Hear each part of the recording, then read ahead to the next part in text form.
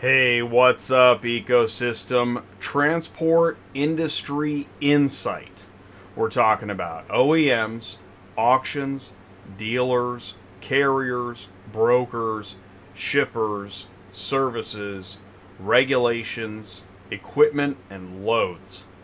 Tonight's live guest is Jake McLeod of RPM, and we're going to spend a lot of time talking about the industry as a whole. Plus, before that, I'm going to talk about auto transport industry ebook topics. I've got a wheel of those 10 topics that I just talked about. So bring your questions and buckle in, because it's Tuesday nights live on Auto Transport Intel. I'm Jay, your host. Welcome back to the show.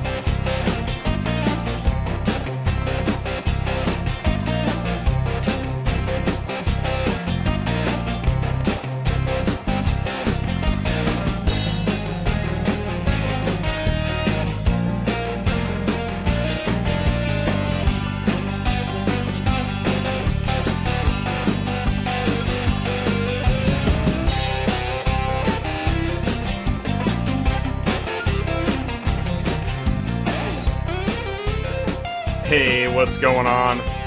Welcome back to Tuesday Nights Live on Auto Transport Intel. I'm Jay, your host. Thanks so much for joining me once again. And let me know if you can see me and hear me okay. I think the audio's okay. Looks like the video's coming in alright. So, I don't want it to be too loud.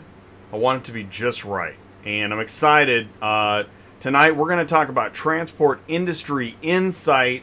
But before we do that, I want to give you the lineup. If this is your first time here, I want you to feel welcome. Thanks for joining Auto Transport Intel on Tuesday Nights Live. This is the flagship show where we have interviews and experts and advertisers. Please do say hello in the live chat. Please jump in there, say hello, promote your company, your product, your service. Say where you are, what do you need, what are you looking for, how can we help? Then we're going to do industry news at the quarter hour. I love this at the quarter hour. I love this segment. Industry news, I spent a lot of time working on it.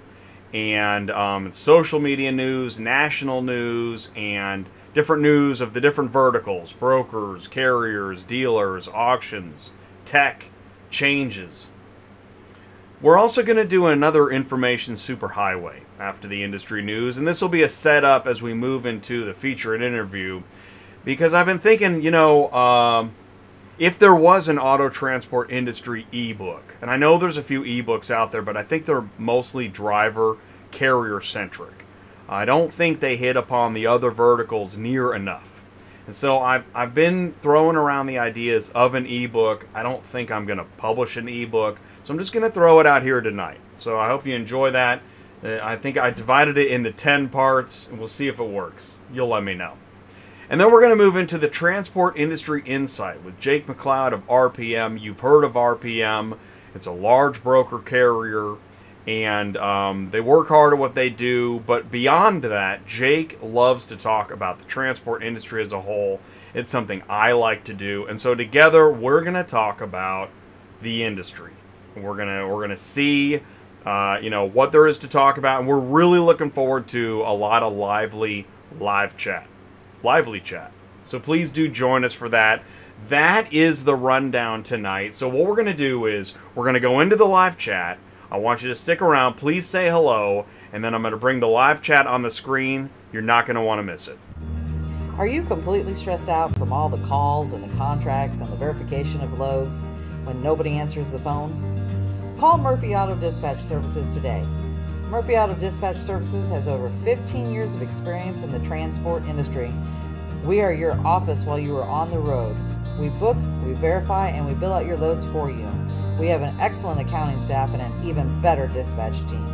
Give us a call today at 417-273-0021. Or if you want to email me, it's murphyautotransport31@yahoo.com. Give us a call today.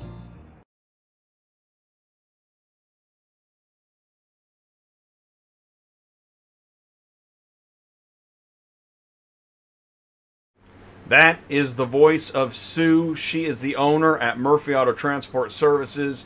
If you haven't talked to Sue and you have a dispatching question, a brokering question, she's a fully licensed broker. Either tune in on Thursdays at Dispatching Live or send her an email or give her a call and she'd be happy to help you with your request.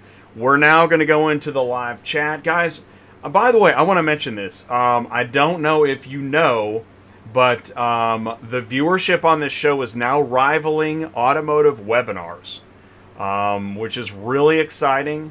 I am happy to say, and I thank you for helping me make that happen. The ATI, CTS, Cars on the Move community continues to grow, and we see the hello in the live chat, and we see it on all the shows, actually. Oh my gosh, this is going crazy. Do you see the super chats on the screen, guys? Thank you so much. You know I got to hit the siren. Thank you, Ty. You know what? You put in a lot of hard work, too, last night on Cars on the Move Monthly Roundtable. That was amazing. We're going to touch upon that tonight. So thank you so much, Ty. Man on the Street every Friday on Cars on the Move. And also, Ron at NYC Traffic Inc. Thank you guys for those super chats.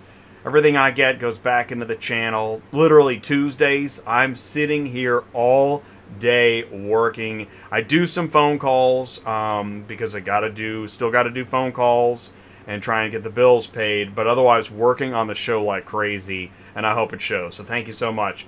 I'm going to back up the live chat so that I get everybody in here. So please do say hello. And you see it on the screen. It's, it's great to get the word out there. If you got something to say, you can say it. It's right on the screen. Ty was here first. Present. What's up, Ty? Thanks for the super chat, buddy. Bill Bad Apples is here. What's up?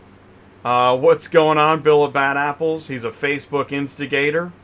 Michael Culler, is this where you learn how to do something or other with cars? Yes, it is, Michael Culler. Thank you so much. Nick Medor, what is auto transport? How did I get here? Excellent. Thank you, Nick, so much. Carlos Braxton, ACB Logistics. How did I get here? That is a Talking Heads lyric. Carlos Braxton, thanks for tuning in, buddy. Kimberly's here, monitoring the live chat, sharing the information. Thank you, Kimberly, so much. Appreciate it. Too much green acid. Nick, turn around and walk away. This is car hauling. Craig Hinshaw's with us. What's going on, Craig? Thanks for saying hello. Joseph McCleary, someone said don't eat the green acid. Actually, you know what it is? Don't plant the seeds from China. Okay? Don't do it. Please don't do it. Brian Pepson, hello, all teach me something new, Jay. I'm going to try, Brian. I think this is going to be a great show. I think you're really going to like it. And I want people to chime in. If you've got a question, if you think we should touch upon a subject more, maybe touch upon a subject less. But I know this. I am paying attention. There are transportation is hitting the media in some other places, but it's not near as in-depth as it is here. And I'm excited about that. We're going to keep it that way. Auto Transport Intel is the car shipping business channel. What else we got? Oh, 5x5. Thanks, Joseph McCleary. Ron at NYC Traffic. Thank you so much. What's up, Ron? Thanks for tuning in. What else? Gerard says hello. Thanks, Gerard. Thank you, buddy. Clapping. Ryan at Auto Converse. Hello, ATI crew. What's up, Ryan? Thanks for your hard work, for the updates. We always have some updates, and I'll tell you what, if you haven't seen, have you seen the autotransportintel.com website? Thank you, Ryan. Dude, the website's the best it's ever been. It's current, it's relevant, it looks great. I love it. Vance Mattis, what's up, Ty? Thank you so much for tuning in. Thank you. Thanks again, Ty, for that super chat. That is so cool. Driving the ship, I try. I'm in the ship and driving the ship, and that way I can take your hands off the wheel for a minute, right? Because you're driving all day. Let me drive for a minute. Let me take over. Jaron Church says hello. What's up, Jaron? Friend of the show. Appreciate it. Looks like a good show again. You never let us down. Thank you so much, Joseph. Charles Method, hello from West Central Ohio. What's up, Charles? What is going on? Renee Hernandez, what's up? Hello from Denver. What's up, Denver? Ty, boots on the ground. That's right. Ryan's in here. Hey, Serge the Car Hauler's in here. Hi from LA. Svatoslav has an auto parts gig going on in Miami and doing well. That's awesome. Thanks for the update. And by the way, listen, I know what, you know what, I've noticed this. Like, I'll have, okay, I do shows, right? I'll have shows from the past and like an in-depth interview and lots of information.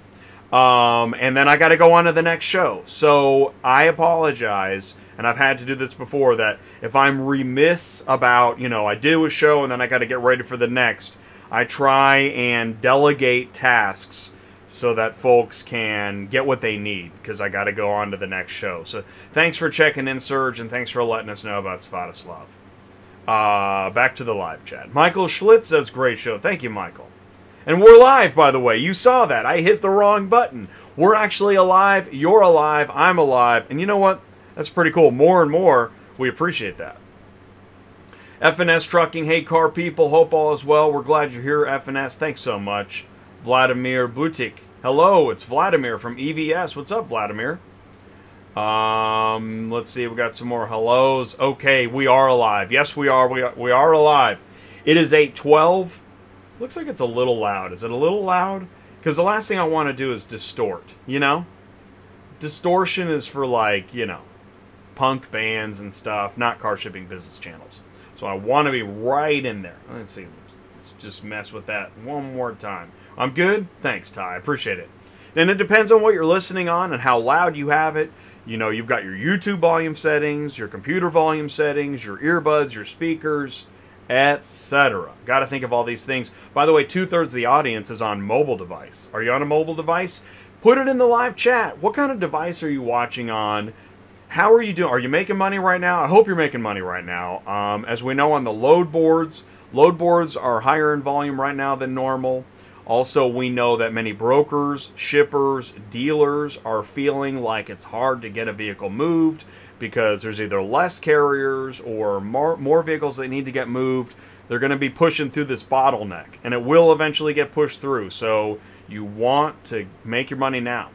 Do that. And if you're not making your money now, we're going to share information about how you can grow your business with Cars on the Move Monthly Roundtable. But before we get into industry news, here's a Certus. We'll be right back.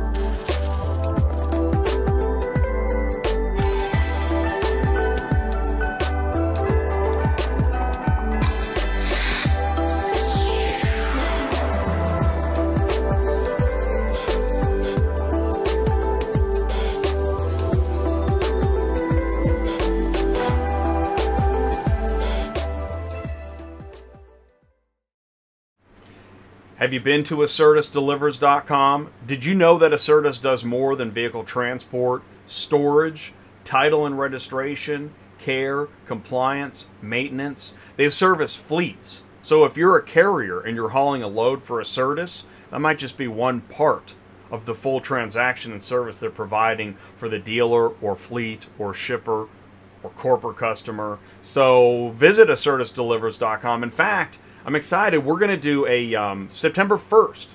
We're going to do a Acertus driver recruitment live video. It's going to be great. That's going to be awesome. We're going to learn a lot. So check that out. And what are we doing now? Oh, we're doing industry news. Cool. It's that time. It's 8:15. Man, we're right on time. Thank you guys so much. By the way, Mark. Now I know Mark missed the roundtable, and he let us know. He's a firefighter, and he was at the fire station. I guess it was kind of crazy busy, so maybe he's busy with the fire station again tonight, but he'll check in if he can. So appreciate that. Love it, the way we look out for each other. I like that a lot. Okay, let's see what we got here.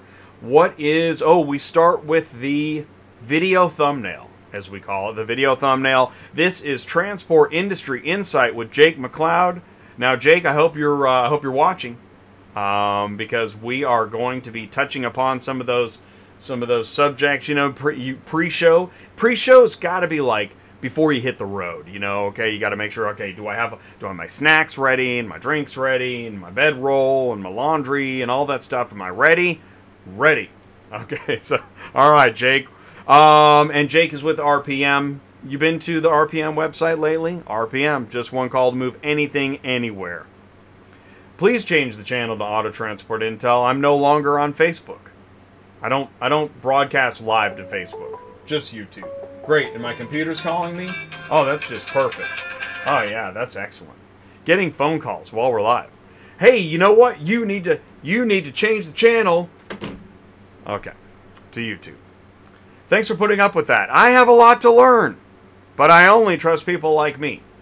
So that's my cat lady meme of the night. Because you know what? Here's what I don't understand. You know what I don't understand? There are places to get amazing information, such as Auto Transport Intel. Great, my phone's ringing too? Nope. But I love you and I appreciate you. But I'm live. I'm doing a show right now.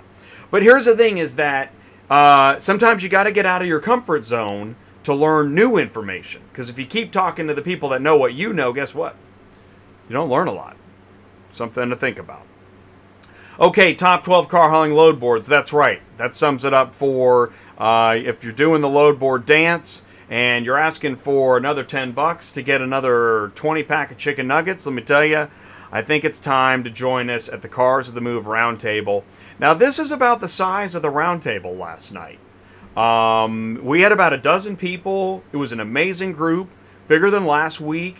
Lots of carrier information. We talked to you guys that were there. We talked a lot about being a carrier and talking to dealers. It's amazing how scary and crazy that process is. It's kind of like going live with a YouTube channel. But nonetheless, really great. It was 90 minutes of packed information. If you want to find out how to get to the next one, you can go to autotransportintel.com. And do I have my slides out of order? Because here, let me say this. The next session is Monday, September 14th at 7 o'clock p.m. Central Time. Click the Sign Up Now button. Here, let's do this. Let's share the link. Because you know what? I don't think I have my slides in the right order. And you know what? Since it's a live show and it's my show, I'm just going to go grab the link right now. How about those apples? And here's the link. And bada bing, bada boom. There's the link. Okay, let's keep moving. Shall we? We shall, because dealers can't afford to do this. You know, I'm in an automotive webinar today. And I'm going to get to the point. Dealers need to do home delivery more and more. But they can't afford to do it themselves. So who's going to do it? Who's going to do this? Now, if you're in car shipping, you might be thinking, well, I'm just going to let some tow company do it. Let me tell you, more and more, there's talk about this. We're going to keep talking about it. Because I don't know if a dealer can afford to dress up a couple salespeople in hospital gowns and try to do a BOL. But you know what? You know who does do that stuff? Not necessarily the hospital gown part, but Acertus. See, Acertus, again, they're a large company that one part of it could be the over-the-road transport, but another part of it is the final mile. This is a business model. We're going to keep talking about it because it's not going away, and it's only growing. So there you have it. That's the Acertus 6 parts. You get the vehicle transport, goes to the final mile. You want to be part of the final mile? Tune in September 1st. By the way, why do you love auto hauling? Eric says, I like driving vehicles before the customer ever does. The kids' faces as they pass our truck on the highway. The salesperson's reactions as we pull up to the dealership with the unit they've been waiting on. I like that. That's a pretty good reason. And Hanson and Adkins says, when we asked Eric what he loved most about being an auto hauler, that's what he says. Hanson and Adkins is on LinkedIn posting posts for a reason. We talked about this last night too. Are you on LinkedIn? Here's my wheel tonight. You guys know that I like to do wheel o topics. Tonight is not a wheel o topics, but this is the 10 topics that I summed up as the 10 parts of the auto transport industry ebook. Carriers, brokers, services, equipment, regulations, shippers, loads, OEMs, auctions, and dealers. 10 parts. What am I missing? Put it in the live chat. I would love to hear that. That'd be awesome. Let's see here. Next. Hey, this is how you get your car shipping news on Auto Transport Intel. So thanks for tuning in. 4 times a week, Tuesday Nights Live kicks off the week. And actually this week it's 5 times because we had Cars on the Move, although that's not live. Mobility Tech Connectivity Show Wednesday afternoons. Dispatching Live on Thursdays. One of my personal favorites. Dispatching Live's awesome. That's amazing information. And load boards, you know, you may not love load boards, but sometimes you got to deal with them. Speaking of, did you guys catch the Motherload.app show? That was last Tuesday. That was a great show. Man, that was really engaging. A lot of people tuned in. I loved it. In fact, Motherload they did a blog post. So I'm on, if you go to Motherload.app, you can see the Auto Transport Intel post on their site. Hey, that's a pretty good idea. Do you have a blog? You want to feature Auto Transport Intel? That's so nice. Email me, autotransportintel@gmail.com. This is the show tomorrow, Wednesday, 2 p.m. on auto conversion. Feel free to tune in and join us. We're going to talk to Steve Greenfield of Automotive Ventures. He's really busy on LinkedIn. I keep saying LinkedIn, don't I? Might be something to it. Dispatching Live, Thursdays at noon with Sue and Jay, where we talk about stuff like, oh, this is a video edit from that show, from last Thursday. Did you see this? Best Central Dispatch, load board, search filter, settings advice. Because when, you know, you got access to Central Dispatch, now what? Do you know how to search, how to fill out your search filters to find the best paying loads for what you're looking for? Minimum cents per mile, minimum pay per load. Do you do cities? Do you do states? What kind of search cones do you use? Do you use reverse search cones? I love Dispatching Live. Oh, here's a good one. I don't know where this came from. Please text me. Which load were you trying to pick up? I contacted you in May. Which load? It was a load out of Lexington back in May. I'm not there any longer. Well, so much for text message. When is May? Dude. That just happened. That's awesome. By the way, have you dealt with companies that they get irritated when they're signing up drivers that don't haul often enough, and so they don't want to sign up the drivers on the load board? You guys know any companies like that? What load board companies are you getting irritated with? I want to know. Actually, I want to know, because I know there's a few. There are a few. By the way, Murphy Auto Transport Services, she's got 1 spot left, so if you're a carrier, you need a good crackpot dispatcher, give her a call. Say, I'm looking for that crackpot dispatcher that Jay was talking about. Oh, she'll love that. Cars on the Move is on Fridays at noon. That's me and Ty. We cut it up and have a good time. This was a great video edit. Auto Transporter Car Dealer Rate Negotiation Live. I know. He said 25 bucks. Not interested. I get it. But the point is, it's an example of what you can do. We continue to talk about, Ty loves to talk about, don't be afraid to talk to car dealers. Talk to car dealers. And it's, you know what? That's where I think the next thing we got to get into. We need to consult car dealers. Don't be afraid to talk to car haulers. Now, I think the dealer would say, well, I'm not afraid. Okay, well, then get interested in it. Because I tell you what, there's something there. There is something there. Especially if he starts talking home delivery. I'm just saying. Oh, here's the link. So you go to autotransportintel.com, click on CTS Coaching, and that's how you get to the roundtable. There we go. Okay, Jay. Hey, do you know about Quotify? Car shipping calculator. Go to transportautoquoter.com, because do you feel confident in the quotes you give to prospective shippers, right? Especially if it's not your running lane. And then do you have a broker's license to broker that thing out? It's something to check into, Transport Auto Quoter, especially if you're not a carrier, but you've got prospective clients. Because you know what? Being a broker is all about being in sales. That's why you want to click on ATI Insider. Sign up now. Get information. Get the first look. Oh, do you know about the podcast? Geez, Jay, this is a lot of ATI slides. I'll fix it for next time. But click on podcast. ATI has a podcast now. Click on the podcast button, and you can click on the play buttons on the podcast site. Do we have any actual news here, Jay? By the way, do you need an automotive webinar recap? I watch the webinars, and I'm going to say this. Here's my webinar recap. Yep, we do have COVID. Nope, I don't think we're all in this together. And generic corporate slogans are not interesting. Here's another tip. If you're going to wait a few minutes to start your presentation, don't just sit there and say, yeah, we're going to wait a few minutes. Tell a joke. Talk to the other guy. I don't know. Have some light. You didn't see me sitting around waiting 5 minutes for the live chat to start up? Come on, people. So that's my automotive webinar recap. I'm telling you. By the way, if you go to ATI, if you go to autotransportintel.com, Ryan can help you. Type a message. Call Ryan. Don't call me. I'm live. And they left a message. Well, I'm live. So whoever that was, thanks for the message.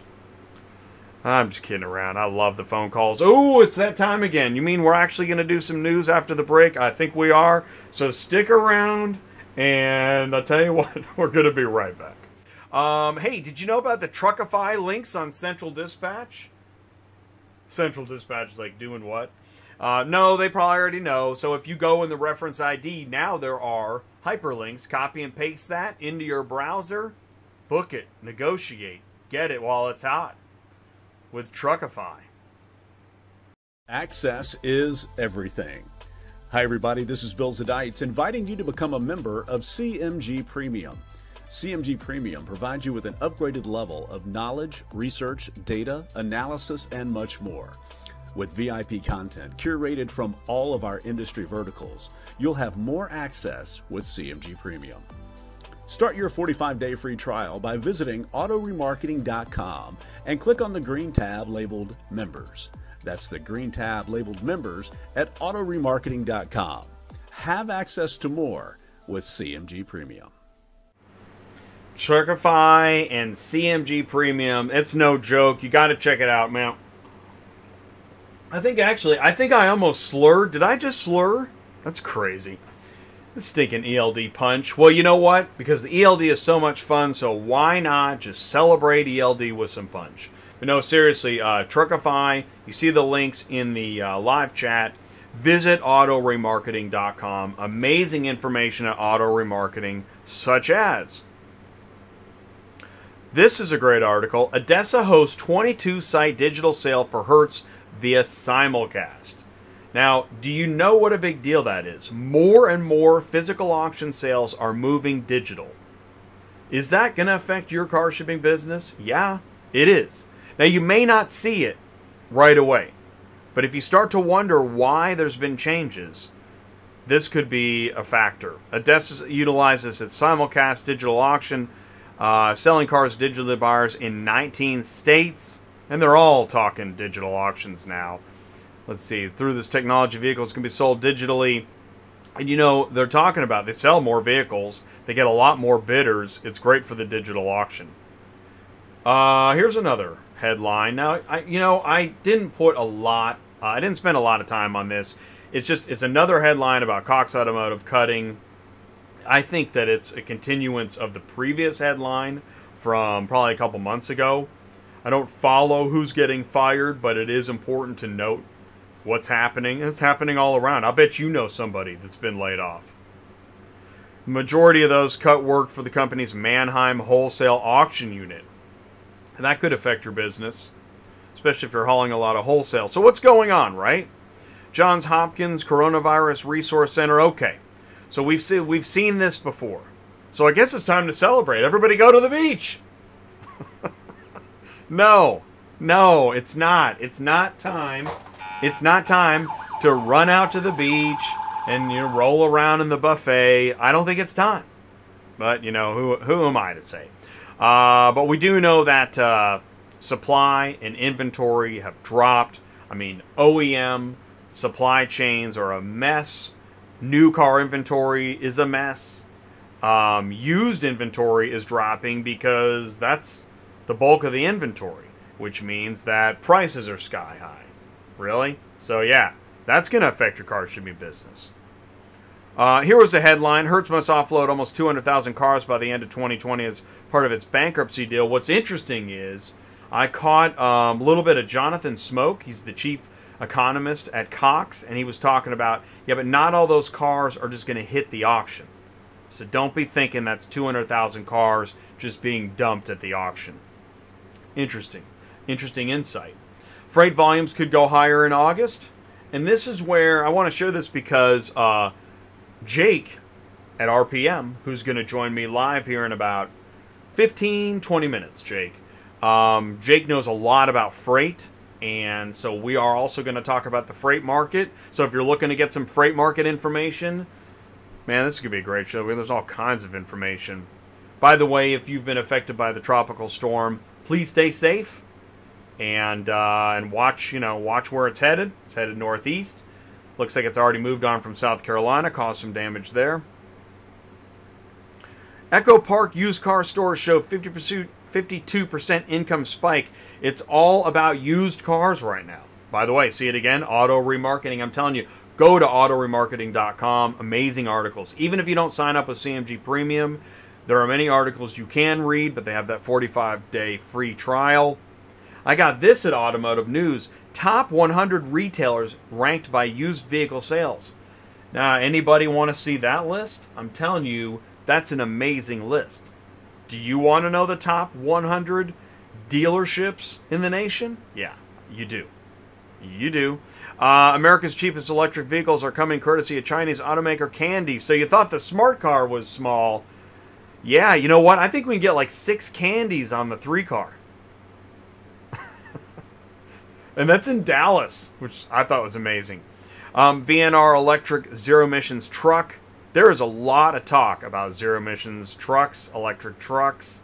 You're going to be seeing more and more of it. I know it may not be a popular topic, but it is not going away.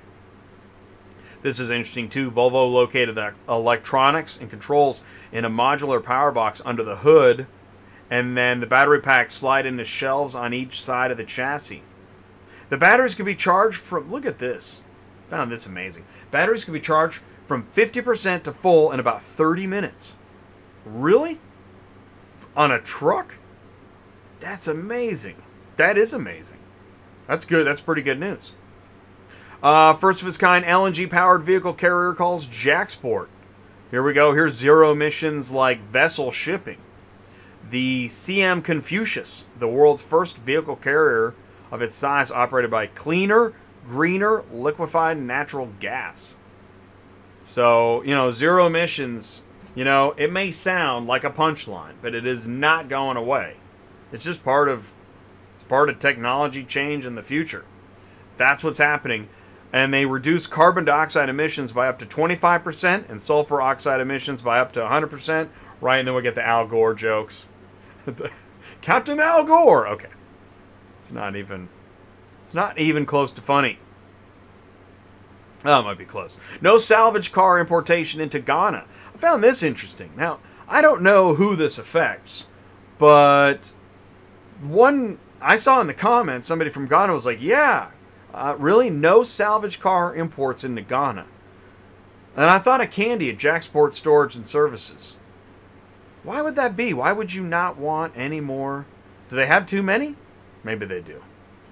$5,000 reward offered for information leading to the arrest conviction of suspects recorded stealing auto transport tractor trailer. Everfleet LLC is offering a $5,000 reward for information leading to the arrest and conviction. They were caught on surveillance video. That's good.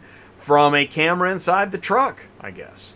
On the video, a white four-door Jeep Wrangler, which might have been following the tractor trailer, arrives at the crime scene, followed by a white semi-truck. They got it all. They got the suspects drove away in the stolen auto transport tractor with the trailer attached. Here's a photo of one of the guys. Okay. But the tractor was abandoned. The trailer they haven't found. And then it just goes on to talk about, you know, high crime, types of crime, billions of dollars lost. Sucks, man. That sucks. Yeah, that sucks too. So you now have a convertible van, and we picked it up that way. It's like that when we got it. I don't know what to tell you. Then, on Auto Transport Everything, let's see, this guy says, well, we got the M3 delivered safely, but dealing with the driver was a nightmare, to say the least. Didn't even know how to put the car in gear to unload it. I drive not even a minute down my road, and he flipped the hauler with the other cars still on it. What the F? I went ahead and left, you know. I left information on the screen. You know, it's public information. Hey, what's have a mechanic check the bottom and ensure it is not damaged underneath, by the way. Those M3s sit low and are prone to dragging going over sharp angles. So there you go. There's some actual ask a car hauler. What else we got here? Okay. We got pretty far without this thing crashing. Let's see here. Is there any more? Oh, yeah. Oh, yeah. Hey. Next week, next Tuesday night, award-winning broker Michael Meddy. You are going to want to tune in. Listen, if you're a carrier, you should tune in. If you're a broker, you should tune in. You're a dealer, a shipper. This is going to be a great show. Carriers, drivers, they get the spotlight all the time on social media, but not brokers, not as much. Now, there are some good broker videos. But I'm looking forward to talking with Michael and Joe Albacoco, who works for Michael. We did a video test. That's going to be a great show. This is the Car Shipping Business Channel, and I'm glad you're here. This is Auto Transport Intel. This is Tuesday Nights Live. I'm Jay, your host. Now, here's what we're going to do. We're right on time, and we're going to, what we're going to do, we're going to go into, what do we got? Oh, Information Superhighway, yeah. So we're going to go into the Information Superhighway. I'm going to go through quickly the 10 topics on the wheel of the auto transport industry ebook. Stick around. Superflow Systems is excited to introduce DispatchCenter.com, a full-service load board for brokers, shippers, carriers, and drivers, featuring integrations with Truckify mobile app and iTruckPay. Use Route Scout technology to build your routes. Maximize truck capacity. Stay loaded at the highest available revenue with the least amount of driving miles. Tell us your lanes. Loadification will alert you to new loads posting in your route. Views instant load notifications sent with Book Now features. Search and book loads directly through the Truckify mobile app. Brokers and shippers, post your loads to Dispatch Center. Give authorized carriers the opportunity to instantly book your loads. Dispatch Center powers the Truckify mobile app, allowing instant load assignment to the driver. Truckify will send inspection reports, geo-located pickup and delivery photos, BOLs, and invoices back to the broker.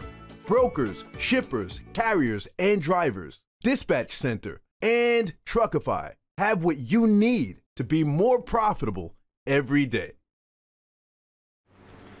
We've already mentioned Truckify.com, DispatchCenter.com, TransportAutoQuoter.com, all part of the Superflow Systems.com car shipping suite of software products and services. So if you need a CRM, a TMS, a mobile app, a load board, you got a question about software, you want to talk to Mark at Superflow Systems, and he's in the live chat now. So thanks for joining us, Mark.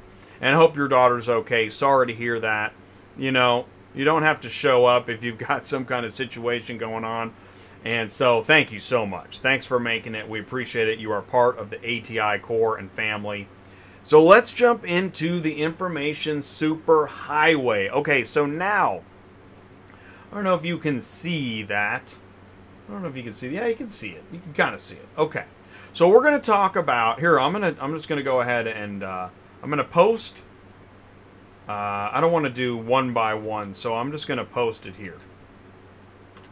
Okay, there we go. OEMs, auctions, dealers, carriers, brokers, shippers, services, regulations, equipment, and loads. So I was thinking, I've been thinking this for a while. Right?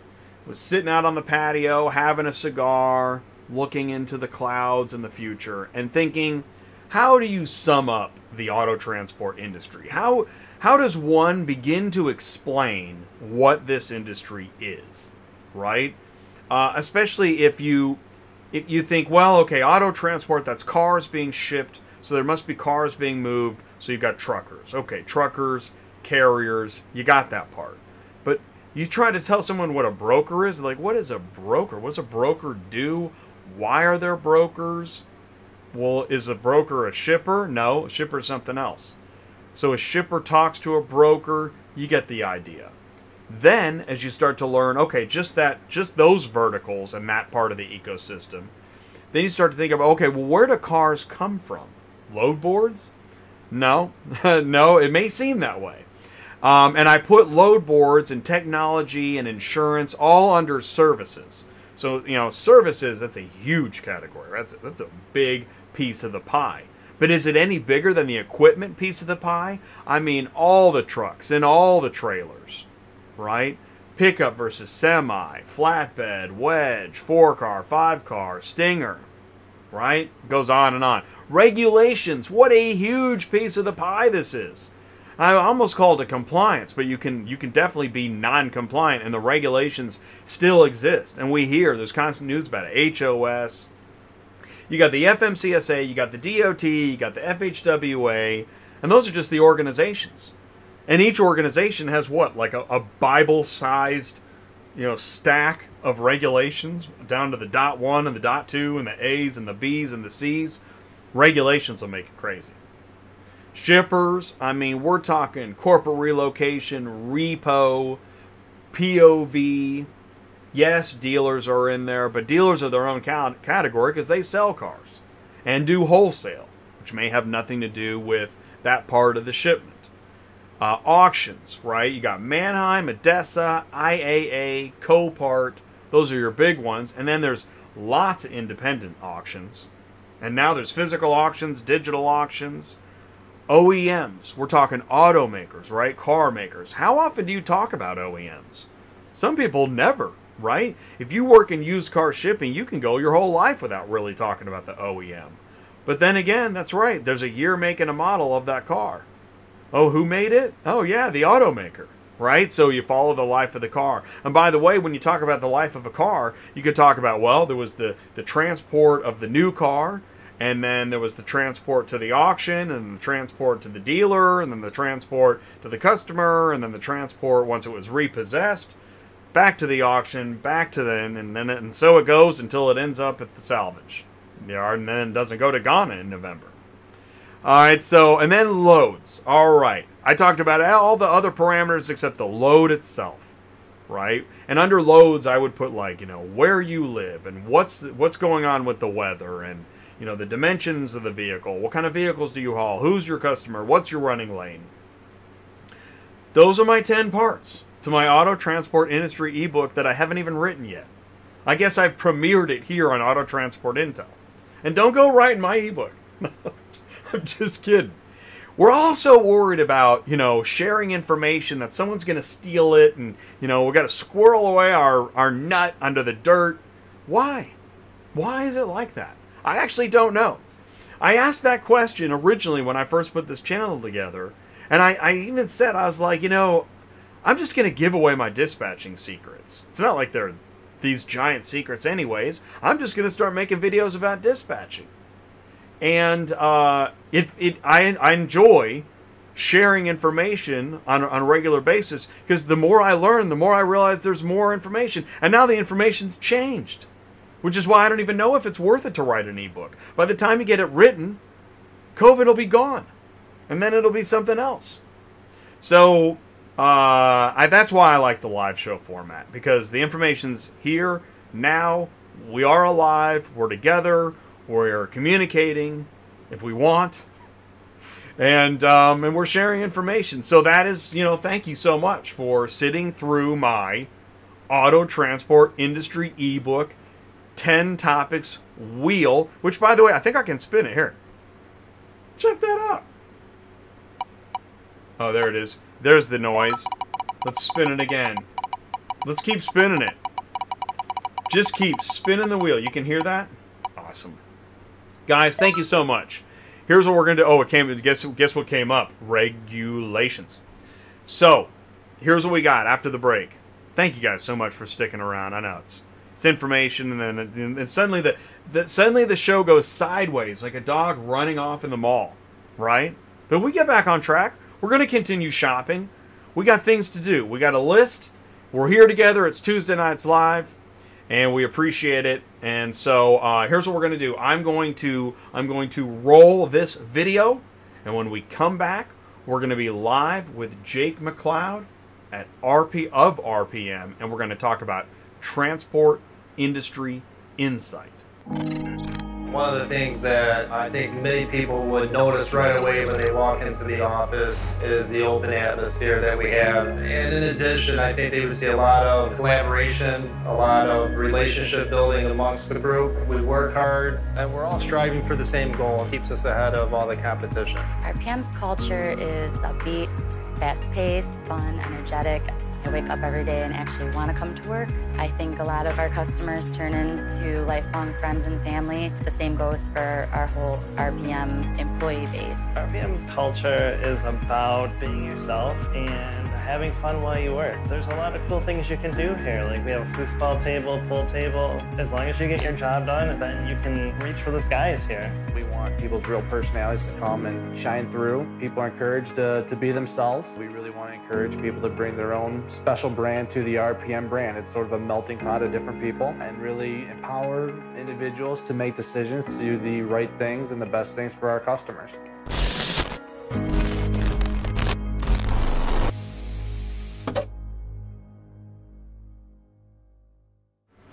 All right, awesome video. That is an awesome video. And did you catch the echo on the beginning of that? I had a little bit of... I did that. That was me.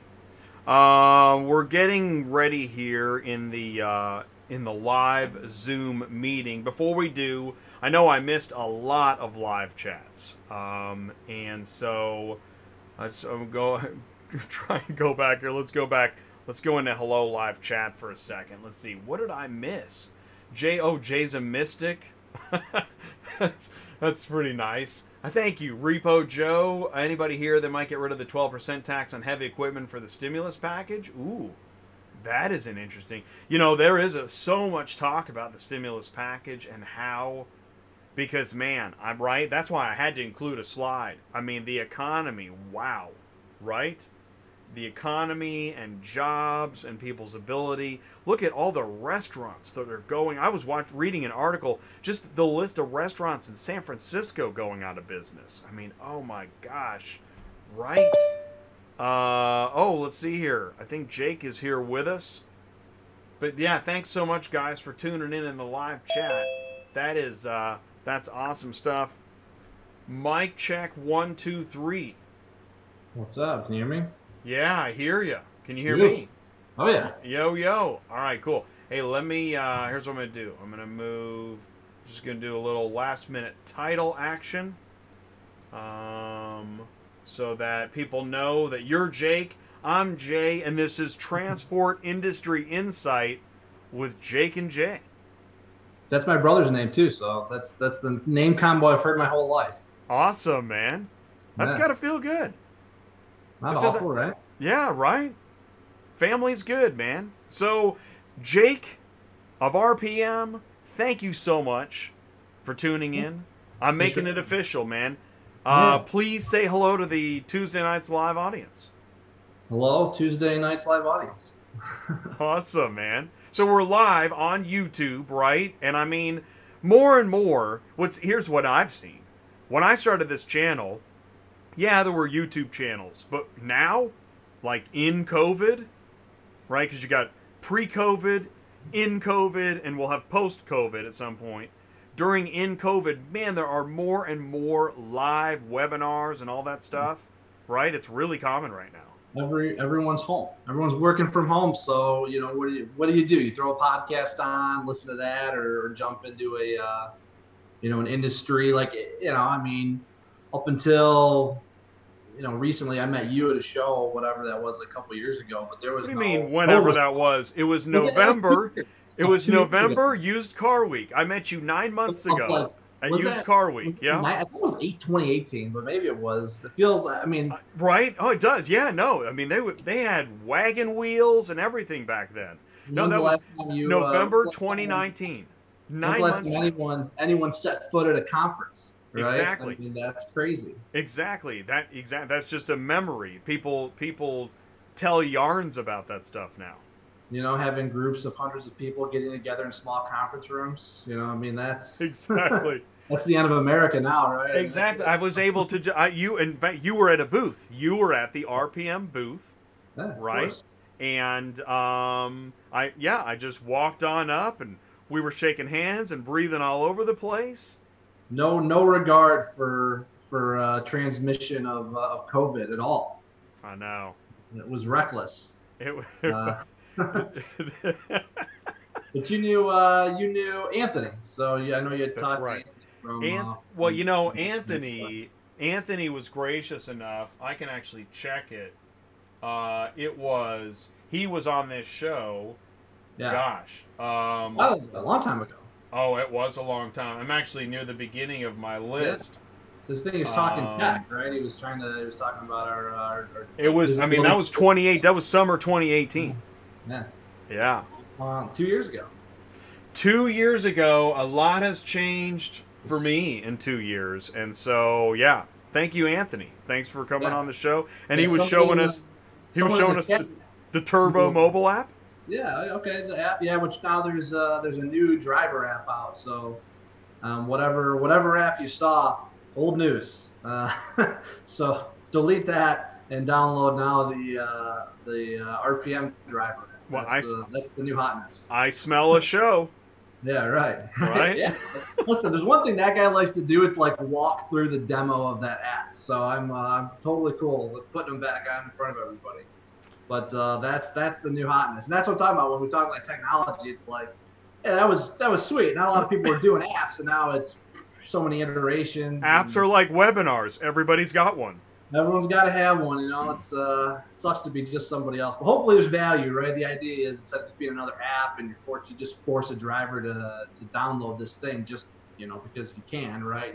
And the driver, that's the driver's immediate reaction. He feels that he's being forced to download something he doesn't want to use. And what's interesting is I was sharing that in the industry news that somebody that I'm in touch with was in touch with they're a load board provider that's irritated that they're signing up carriers that don't haul often enough. And actually, I wanted to ask you about that.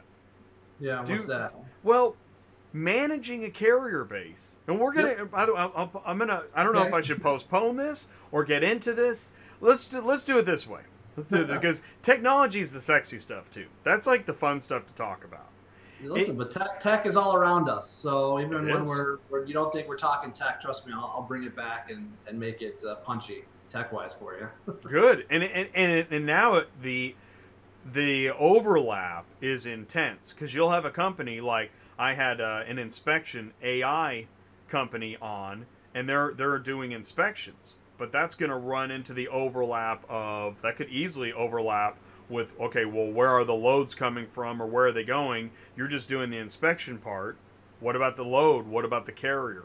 Right? Yeah, I mean, the idea is how do you make it really a frictionless experience for the driver, right? For everyone involved, right? But you're always kind of consideration for the driver because they're the ones that are, they're out climbing, and I'm in Michigan, right? So, these negative 12-degree days, and we have all these pickups, and these guys are wrangling cars around the state. You're like, man, these are, one more thing to add on top. You imagine wearing thick gloves, trying to, mess with an app and everything. So you try to always have consideration, like, how do we just make this frictionless to increase adoption of what we're trying to do, and then incentivize, like, what's my reward for kind of going through all this? And I've always been in favor, and a lot of shippers don't get this, and more on the freight side, you see a lot of this, but there's always punitive damage. It's punishment for being late, like a $100 late fee charge and $50 fee for this and that. And this is proven. This is like psychologically proven. I actually have oddly enough, I do have a psych degree as well. And it's proven that, if you want to motivate somebody, you incent the behavior that you want to achieve. Punishment is punitive, all right? So they're not going to repeat a behavior if you punish enough. But if you want to actually increase the behavior, you have to incent people. So instead of saying, hey, you have to use my app, or I'm not going to give you loads, or I'm going to pay you less, say, hey, if you use my app, I'm going to, number one, pay you faster. I'll pay you as soon as you hit done, right? Delivered out. We know it's there. We got the geofence and all that good stuff. And, you can get paid instantly. Or we'll just toss drivers extra money. But, hey, if you use the app, I'll give you $20, not a bad deal, right? So actually, use the app for the $20 just to use the app. I kind of like that.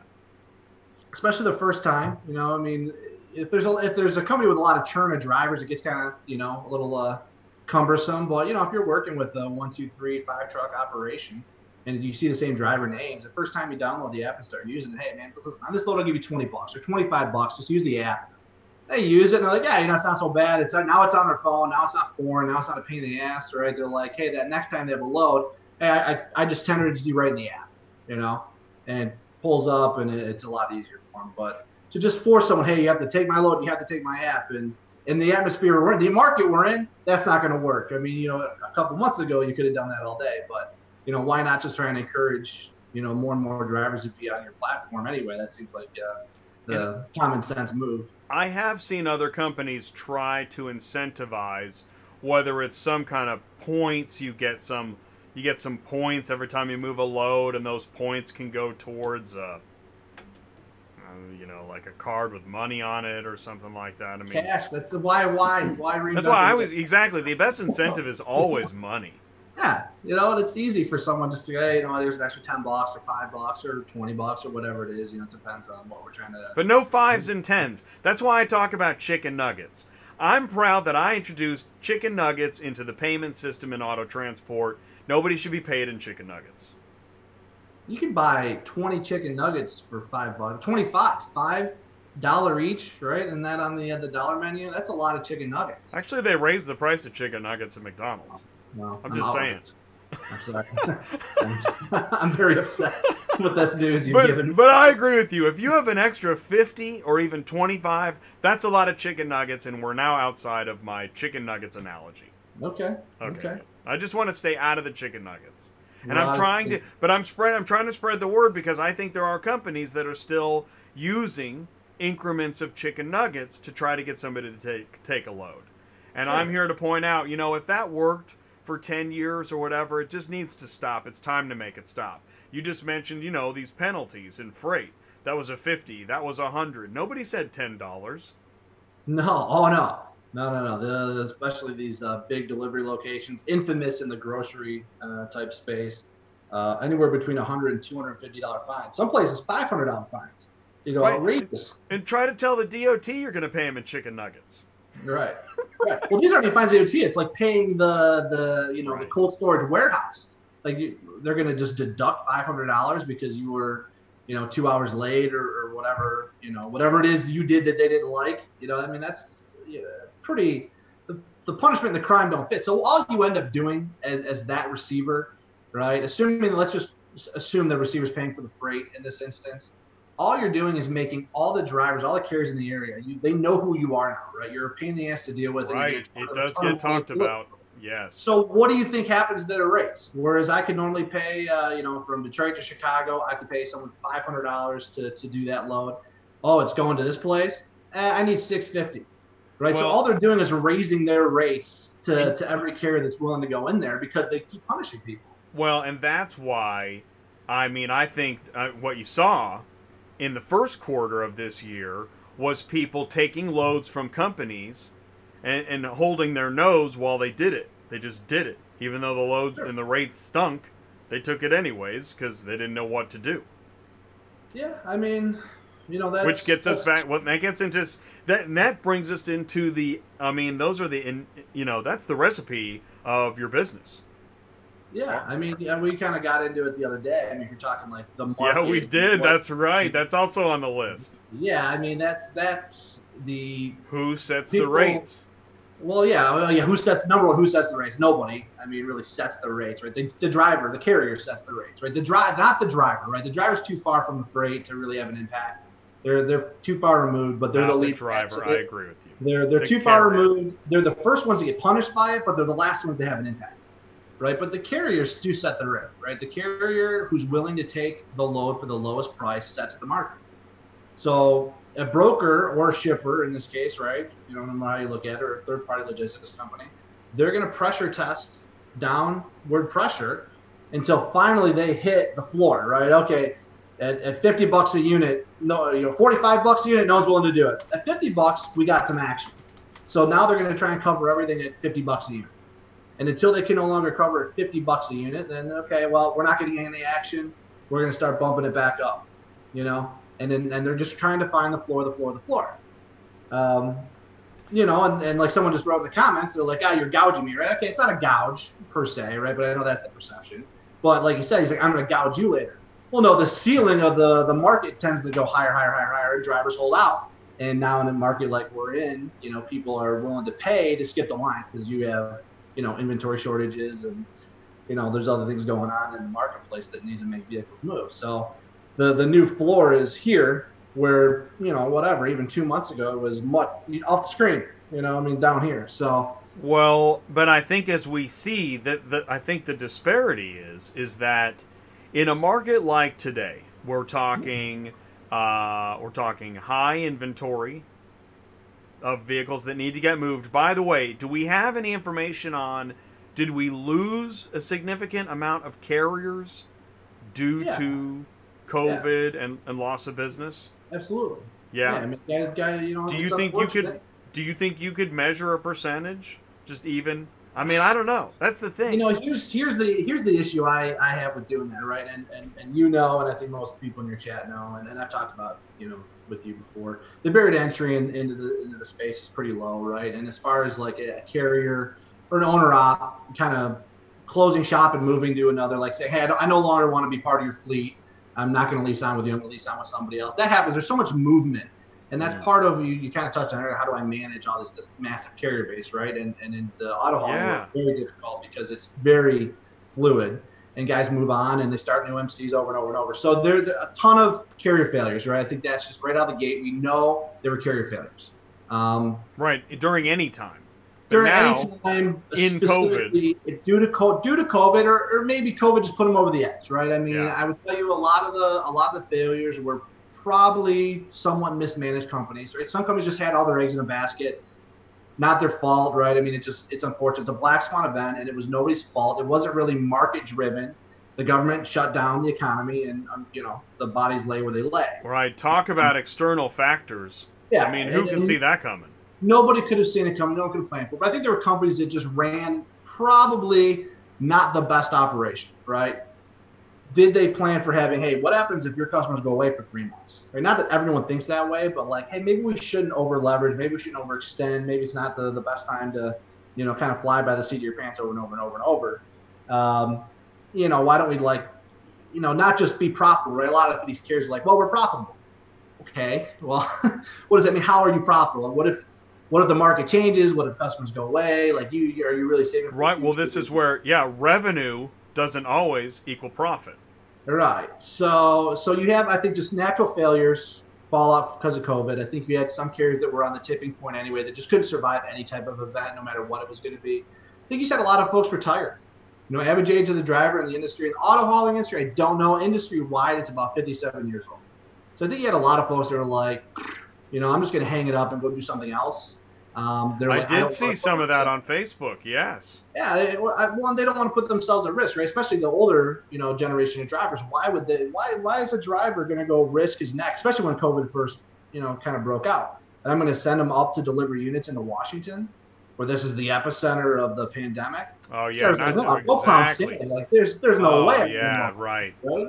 So I think you had a lot of drivers exit. It was a good time for them to exit. Just like and probably still about to exit. You must have. There must be some that haven't fully exited. Yeah, well, they may be taking advantage now. They saw the market turn, and they're like, "Well, I could probably hold off." But as soon as it turns back, they're like, "Okay." And the market turn might save a few. Hopefully, it should. Yeah. Right, a little 401k for you know, for the next you know, couple months or however long the market's hot for. But yeah, so I mean, I think there was failure. So I think you had a capacity crunch for sure. You had a lot of carriers that just didn't know the future, right? Like any business, right? I think a lot of people were furloughed, right? In general, so even large carriers, medium-sized carriers that have a lot of drivers. Right. So exactly, drivers got furloughed, or customers had to furlough a carrier that they liked. Sure. Yeah. But if I don't want to name any names, right? But like if In fact, that makes me think of OEMs. Yeah. That actually really, that one I really would like to know. But think about that from like a large carrier, like one of the large 300 to 1,000 truck operations. Right. They tend to have very OEM heavy contracts. So their business literally went from moving 10,000 units a month to nothing, goose egg, overnight, done. Right. So what do? You can try and plug the holes and kind of play, and you have broker relationships, load boards. You may get some remarketing units, but those are your backhauls. That's closing your loop. Exactly. And that's just monetize it. So your main revenue generator. That's a cliff. So in the interest of not shutting the company down, you're like, well, we might as well furlough 80% of our drivers, mothball the trucks, and we'll just kind of wait it out. And as business started coming back, if you're a smart business owner, which they were, to get to where they're at and to have the foresight to furlough and make decisions they did, they're not just going to all of a sudden see, well, there's units. We need to bring back 300 drivers. Let's start with 300 OEMs, even though OEMs are open, and I like this because we're at the top of my 10-part wheel, even though OEMs are open, they're not cranking out vehicles, and they won't be for, I don't even know how long. Well, they're trying to save money, right? So they're in a sticky situation. They're in a real tough situation. OEMs, they were. This year was another $17 million. Do you see the $1 billion losses on the automakers? Yeah. And their stock went up. Their stock went up because of that news. Okay, which is twisted, but that's how bad the market expected them to do, and they didn't. Right? The market, everyone was like, "Whoa, they're going to lose billions of billions." They're like, "Actually, we only lost like $4 billion," and the market's like, "Not so bad." So their stock shot up a little bit. It's Dude, wild. did you see the article? It said something like the amount of money that automakers have received from government stimulus is absurd. I think that was the title. It's crazy. It's a lot, but I mean that's I guess to get people riled up in the chat here, look at YRC. Well, right? I mean YRC received a bailout of bailouts. I mean that company was in dire straits, and they received more money from the government than their companies were. Right, and now you see news articles about YRC like, hey, we're reinvesting, we're buying all these new trucks, and we're upgrading our facilities and doing all this stuff. Yeah, the government just handed you a blank check essentially to reinvest in your own company, which is wild. Like, why did they deserve to get this or not? I don't know, but that's the again back to government contracts. Do they have government contracts? Is it for GM's, FCA's, anybody's fault that the government decided to shut down the country and say, hey, it's illegal to open a car dealership, right? I mean, that was it. Here in Michigan, we're very locked down, as everyone probably knows, right? Yeah, right. And you made it illegal. Governor Whitmer. Right. Yeah, that's her. I'll keep it politics neutral. Well, and you know what? We did have our Michigan primaries today. Oh, nice. Hey, that's great, man. Well, we stay out of politics, but when you talk about COVID, I mean, I think we're being very kind. We're not going to get in the mud of politics on the show, but obviously politics comes into play when you're talking about bailout money, and it really is. I mean, this is a tough one, and I'm glad I don't work in politics, and I never have wanted to. But you need some form of bailout, stimulus, whatever you want to call it. But then when you look at the back end on the national debt, have we just given up on paying that off? Who cares? The number doesn't even make sense, right? I mean, nobody can rationalize that number anymore, right? It's like $20-some trillion. I actually pulled it up on Industry News a couple of weeks ago. Just 23 trillion? What is it? I don't remember, but it's insane. It is insane trillion. At this point, who cares? I think it's actually, we hit cajillion or Google or whatever number is. It's an insurmountable number that will never be paid. There's never going to be a plan to pay it back. It's just now you're creating plans to somehow pay down the debt payments. I mean, ludicrous. That's the term from Spaceballs. They hit ludicrous speed. And it's fat. I mean, listen, if you look back in the 90s, I mean, we're talking a couple trillion. You know what I mean? Like, Bill Clinton era was what, like 3 trillion or 2 trillion? And then when it hit 8, everybody freaked out at 8. And I was like, 8? Holy, I mean, I'll take 8. And that was only a decade ago. I mean, it's insane. So I guess, So I guess at this point, we're just trying to keep the mothership somewhat intact as we travel through ludicrous speed. Now you just measure, right? Because there's this whole, it's boring, right? You get into the economics of the world, right? But now it's just what is the debt like ratio of to GDP. And as long as you stay, and remember, there's countries that are like 170. Well, I think our like GDP is negative though. Don't we have a negative GDP?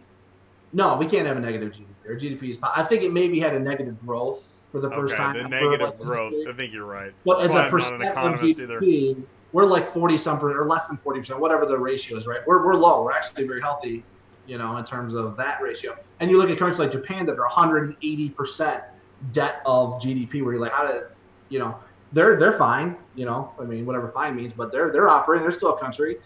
So what's another 20 trillion? I guess it's like, just keep in mind the price goes, the cost is passed on to someone somewhere, right? Everyone is paying more for everything right now. Those are the folks that are listening that are into camping and power sports and cars and all sorts of stuff. The price of all that has gone up, and collectibles. The prices of all those markets is shooting up right now because people got large unemployment. They got stimulus checks. There's more people are spending time at home. No one's traveling. So you created this artificial market now. People are like, well, I'm not going to get on a plane, but I can jump in an RV and go camping. And now that's the thing. That's the thing is that if your stimulus money is now your discretionary income, is that the goal?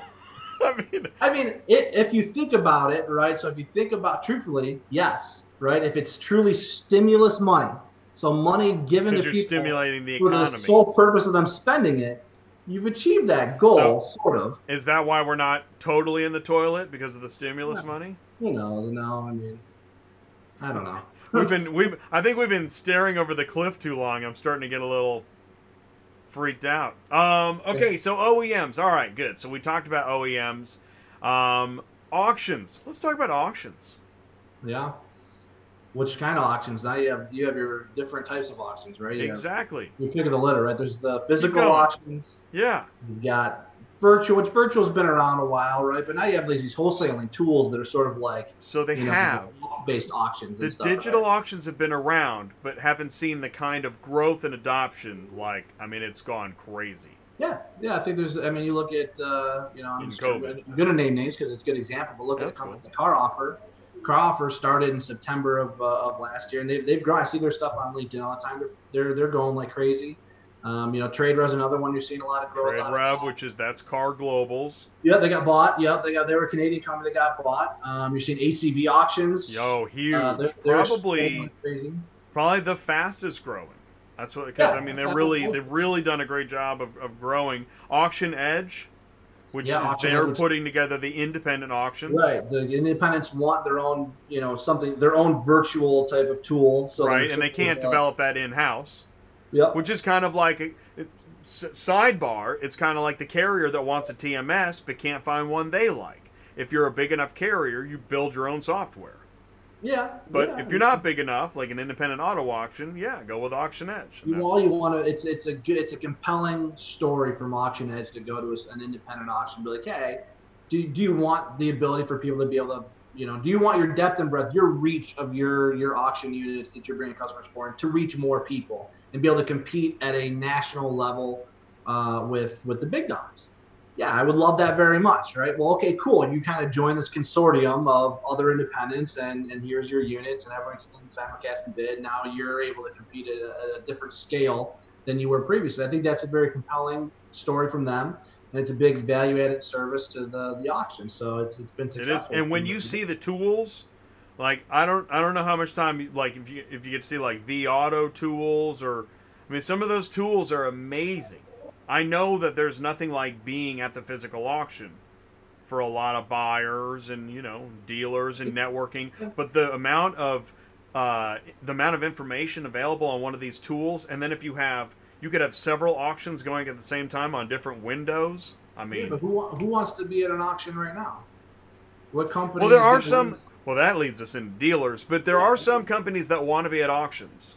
Very well, not as a buyer, right? If I'm a large corporate entity and I'm going to send people out as a buyer, like to physically touch cars, I mean, you're taking on liability now, right? So I think the more corporate companies. Well, now you're getting into philosophy, but I mean, some buyers want to be at physical auctions, and some companies rely on that physical relationship. to be as part of their business model. But if you're the big dog, right, or one of a couple big dogs that buy in large swaths, you're going to get what you want anyway, right? Well, you're going to adopt the software, you're going to train your folks, and you're going to go digital. Yeah. Correct. And why waste the money of having people there and do what they're doing? You know, just, hey, I'm on a laptop. I have 6 monitors and I've got a couple assistants, and we're cranking away, and we can do the work of a number of buyers, right? We have our list, right? I mean, it's not, the buyers don't get to make that many decisions anymore at that level, right? Here's the list of stuff we want. The software tells you what to buy. In fact, there might be a day where the software buys it. The software buys from another software.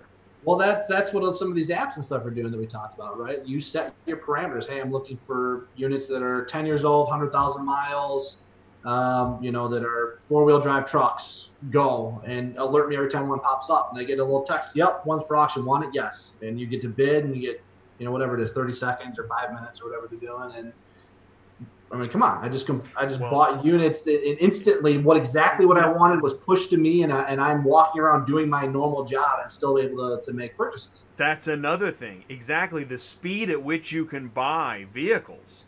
Yeah. Now you're not waiting on some physical auction to happen. No, why wait till every Wednesday? Or, exactly. But that's still where the action is, right? I mean, they push tens of thousands of units through the physical auctions, right? They have hundreds of lanes, and that's the game, right? And a lot of the consigners have prime time lanes, right? You know, the big dog consigners have 15 lanes. Boom, we're prime time. We get to go when we want to go, and there's thresholds. They're guaranteed certain returns and things. And remember, a lot of their costing models, right, for the quants in the background that create depreciation and everything for the finance companies, it's based upon basically the business at an auction, right? What do the transactions go for? What do these vehicles go for? And there's all kinds of arithmetic that goes on in the background. So if your model fits selling your units at the physical auction, now you have a story to tell investors, essentially. Like, we always get this residual right, and it's because we sell it, Manheim or Odessa in these various ways. I'm going to ask the question right now, because maybe somebody's asking, well, you know what, Jay, that's all fine and dandy, but I'm a car hauler. Why do I need to know this stuff? Yeah, well, I mean, I guess that depends if you're a car hauler that wants to have customers and be in tune with the industry and have intelligent conversations with direct shippers, right? Or if you're happy playing the load board game or working with brokers. And I wouldn't say there's a right or wrong answer, but a lot of people are quick to complain, well, the brokers do this to me, or the load board suck, or whatever it is. Well, listen, there's nothing stopping from a carrier from developing a sales guy or saleswoman to be able to go in and have intelligent conversations with these companies, right? I mean, there's a scope of business that limits, small carriers, right? I mean, you have to be able to add enough value for someone to onboard you, right? If you're a one-truck operation and you're going to, a Fortune 5 finance company, it's probably hard to tell a compelling story, but you can go into dealers and understand something. Hey, how are you wholesaling your units? Oh, you're using these apps? Oh, that's really cool. How are you getting those there? Oh, the app takes care of that's cool. What are you doing to buy? Oh, you buy this way. Are you're using the transportation service offering here? Well, no, we like to do it ourselves. We buy it too. Okay, cool. Well, hey, I could be that guy for you. You buy locally, right? You're trying to develop a customer base, and you have to speak intelligently, right? Being able to just walking into a dealership, be like, hey, I have a car hauler. Call me sometime. Here's my card. You're done, right? Your card's going in the circular filing cabinet, So if you want to be able to have a narrative, build a customer base, have your own, customers and shipments you can rely on, it's all important stuff to know, right? And to be in tune with the business, the industry you're in. You should be knowledgeable, right? If you want to just drive a truck and that's your industry, is just being behind the wheel, okay, that's great. How many trucks I've loaded in my life, right? Like actually loaded cars? Not very many. Right, so I've never done it, and so I know some people hold that against me, but I could turn around and say, well, I don't hold it against you that you don't know as much about what's going on behind the scenes, but I suggest you learn it. And in fact, I think Ty said, hey, Jay, I think you should probably help me load a few cars. I think I probably should. That's a pretty good idea. I know what drivers go make through. A video. I've been part of the process, right? I've been on site for these sorts of things, right? So I understand I'm empathetic to the circumstances going on, but I can take that info and then relay it to my customers and say, hey, here's why we're having a hard time moving units right now. Here's what's going on. There's a hurricane. I don't know if you noticed this, but there's 4 inches of rain that just dumped on Virginia yesterday. probably not the most optimal loading conditions. It's going to take an extra day or two to get your stuff moved. By the way, is that part of why are freight volumes about to go up in August? Did you see that headline? Yeah, I saw that. I think freight just in general. Freight in general, yeah. More stuff can be open. Everything's opening back up. Everything's opening It's back summer. up. Listen, Is it opening back up? I'll tell you this. Here's going to be the linchpin, whether that article's accurate or not, right? Is there a back-to-school season? I think so, but I can't tell sometimes. If kids are going back to school, that's usually what happens. You get a summer lull for July in the freight world, and then back-to-school season in August puts you through into then the retail season and fourth quarter, Christmas, yada, yada, yada. If you're not going to go and have children at school and have a back-to-school season, you're going to miss out on that, right? You're going to miss that big push. We better have kids. I mean, you know what I mean? Like we better have back-to-school season. I'll say it that way, right? If for some reason that doesn't happen, it's almost like the sports trying to get back and they're having hiccups with, somebody got COVID or somebody, those setbacks. It's hard to tell what will happen. Well, I think parents need to be able to work, right? Oh my gosh, no doubt. The parents are going crazy. The driver is, hey, number one, my kids need to go to school. There's a lot of factors, right? We can get real deep, and especially here in Michigan, we have a problem with students don't get fed when they're home from school, right? That's right. Well, and actually, that seems to be a national problem. It's pretty tragic. And in the summertime, there are programs in our area that help kids get 3 meals a day when they're out of school in summer because they will go without food, right? It's a known thing. So you're going to extend that. You're going to, you're hurting kids in a lot of ways. You have a lot of kids in bad situations beyond, obviously, just not being able to have a meal every day.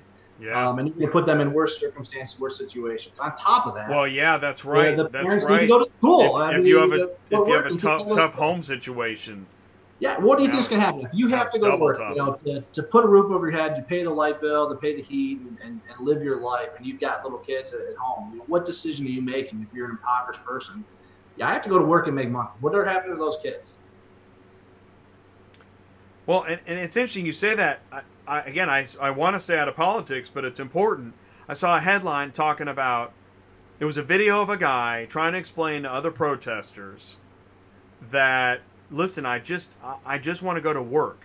Can you just get off the highway so I can get to work? You're not helping. If you're protesting on the highway, like, can we not do that so I can get to work? I'm like one of the few people left that still has a job, and I'm about to lose it because you're protesting on the highway. Those protests, that's been their full-time job for the last, for weeks, to be out there protesting. It'd be really hard to be a trucker. And how do you need a protest app? That's something we take into account. Funny you say that. We do look at that. So we look at, like I said, we mentioned hurricanes. So it's like, hey, hurricanes are a factor, weather, when there's storms, whatever. We look at civil unrest as being problems. And when we have an office on the West Coast, and the downtown was destroyed. So our office, the first floor of our office building was destroyed. So, imagine trying to deliver some units or pick up some units in Long Beach. While I thought you were California, yeah. It's not going to happen, right? So there's factors between why I can't, pick up units, deliver units on time, and why rates may be that the way they are, right? People may fear. They're like, hey, listen, I've seen what happens to people who go into these areas in St. Louis and Minneapolis or LA. So drivers are like, you want me to go there? I need hazard pay, and I'm going to need more than chicken nugget pay. Yeah. For sure, putting their equipment at risk, putting their lives at risk, and I don't blame them. Actually, how much pay makes protest hazard worth it? I don't know. The drivers. I don't know, man. Like the carriers set the mark. Again, we're gonna go back to the floor. How much? And I'm so glad we did. That's cool. We just came away from another ledge because from one ledge to another. That's auto transport. It may be in a market like right now. Okay, again, where inventory's high. I guess there's less carriers than there were, and so rates are high. In a market such as this, it would appear that carriers set the rates. But let's go back 6 months. Carriers, constantly were saying, I feel like I have no control here. Jay, who was taking the units 6 months ago? Who hauled it? That's the thing is, and it's interesting now what we're talking about is, if 6 months ago desperate carriers set the rates, yes, that's still different from non-desperate carriers. What's a desperate carrier, non-desperate carrier? If carriers out there like, hey, now we're getting into maybe not everybody should get into this business. And, right, and then that seems to be a topic nobody wants to talk about. Actually, it's like talking about only dispatchers are illegal. Really? You got carriers that are illegally brokering. That's a really unpopular topic. That's common. That's a very common thing. I think it is in the freight world. So in freight, a double broker situation is you're dead to the industry. Right, you get caught doing that, you're a scumbag. There's going to be a freight guard reports on you, TIA watchdog reports. You're probably going to be turned off, and I'm going to write reports and try and get everybody in the broker world to never use you again because you're known as a double broker carrier. In auto transport, I mean, it's like that's a Monday. You know, it's like, what is going on? The first time I started doing it, was got into the auto industry because I come from freight, and there's a certain level of like just accepted norms and mores in that industry that don't exist in auto hauling. It's almost like, well, yeah, it's just my cousin and I just gave him the load. And you're like, oh, wait a minute, like you can't just do that and not let me know. Like, that's not all right. But it seems to happen all the time, and it's a real problem. I think it's a massive problem. This is where, there are folks that, they're ready to pick up a torch and go after like a load board. Right? And I said a load board without just coming out and saying what might seem quite obvious to many. And that is that, if you've got the most popular load board with clearly the most loads and the most carriers, and it's rampant with, bad transactions. Well, that's the fault of the parties that participate in that marketplace. And I would agree with you. Yeah, we don't. And that load board would say the same thing. Listen, we just put up the technology. They can't play too innocent because they exactly. But that's because they involve themselves. They put themselves into. They don't remain agnostic as they would claim, right? They do take on insurance certs and do a background check. If they were like, hey, we're just a marketplace. It's the Wild West. Buyer beware. Then I'd be like, okay, everyone knows what they're getting into. But they should rename it Wild West Buyer Beware Load Board. But to be fair, that's a selling point for me to go out to customers, right? And I tell them, I'm like, hey, I think you're right. Do you know who's coming to come? I think you're right because what they do is I don't know. They talk about their other product is like a white glove service. But when I heard the number of carriers on that white glove service versus the number of carriers that they feel like they have automated relationships with, they can just send them loads. It was like 1% of the carriers on their white glove list. Well, because that other entity, which gets us back into managing carrier lists. It's got to be crazy. Well, their other entity, their white glove service. I'm going to assume I know what you're talking about here because you're being encoded. It's like watching. I'm talking in code, man. They're a broker. You're talking about 2020. They're a broker. Right, so yeah, they're well. That's another thing, and I've actually asked that question: are they a broker? Yes, not the load board, but this white glove service is a load board, or not a load board, a broker. They're a broker. The white glove load board is a broker. They're a broker. If it's if it's what we're talking about, that's a broker. Whereas the Wild West load board is the just load board is a load board. Right. It's in freight we have DAT, right? And DAT those are two different services. Yeah, Dial a Truck or DAT, Rate View, Power, whatever. That is the ubiquitous load board in freight. DAT is a load board. And anyone can post. Now, tends to be only brokers using it, but shippers can get on there if they really wanted to. But it's so much work. Like for shippers that want to use load boards, it's a pain in the ass, number one, right? Like who wants to manage all these relationships and post loads and deal with all the bullshit that comes with that? Like why would you ever want to do that to yourself? That's why you hire a broker.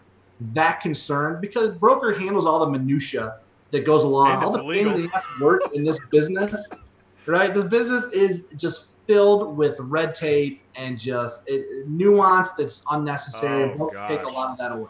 The more you find out about the FMCSA, the more you just question everything. It's a nightmare, right? But how do you make sure this carrier has the right insurance? How do you make sure that they have the right safety? Like, you know, here's the deal. If you're a shipper and you load somebody that's underinsured and, you know, they kill somebody in an accident, I hope you know everyone gets named in that lawsuit. Everyone involved. So if it's my unit, my name's on it. If you're the dealer, your name's on it. If you bought it, your name's on it. If you're the driver, your name's on it. If you're the carrier's name. Everybody that they can pinpoint is going to be listed in that lawsuit. And there is no amount of chicken nuggets that will help you then.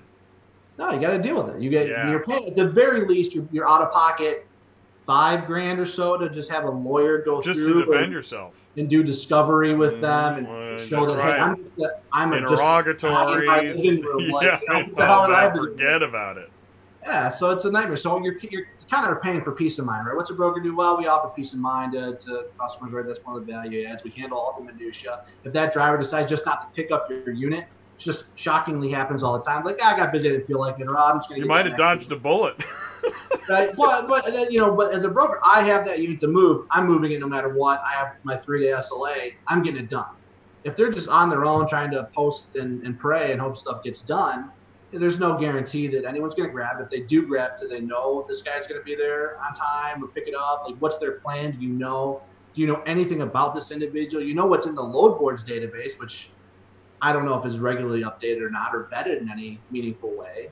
Versus how we do it, right? We're very good. People on here who I know are carriers for us, they can tell you, like up front, there's steps to get involved in to work with us that seems cumbersome on the front end, but it keeps everybody protected. And then once you're kind of through that, you're good to go.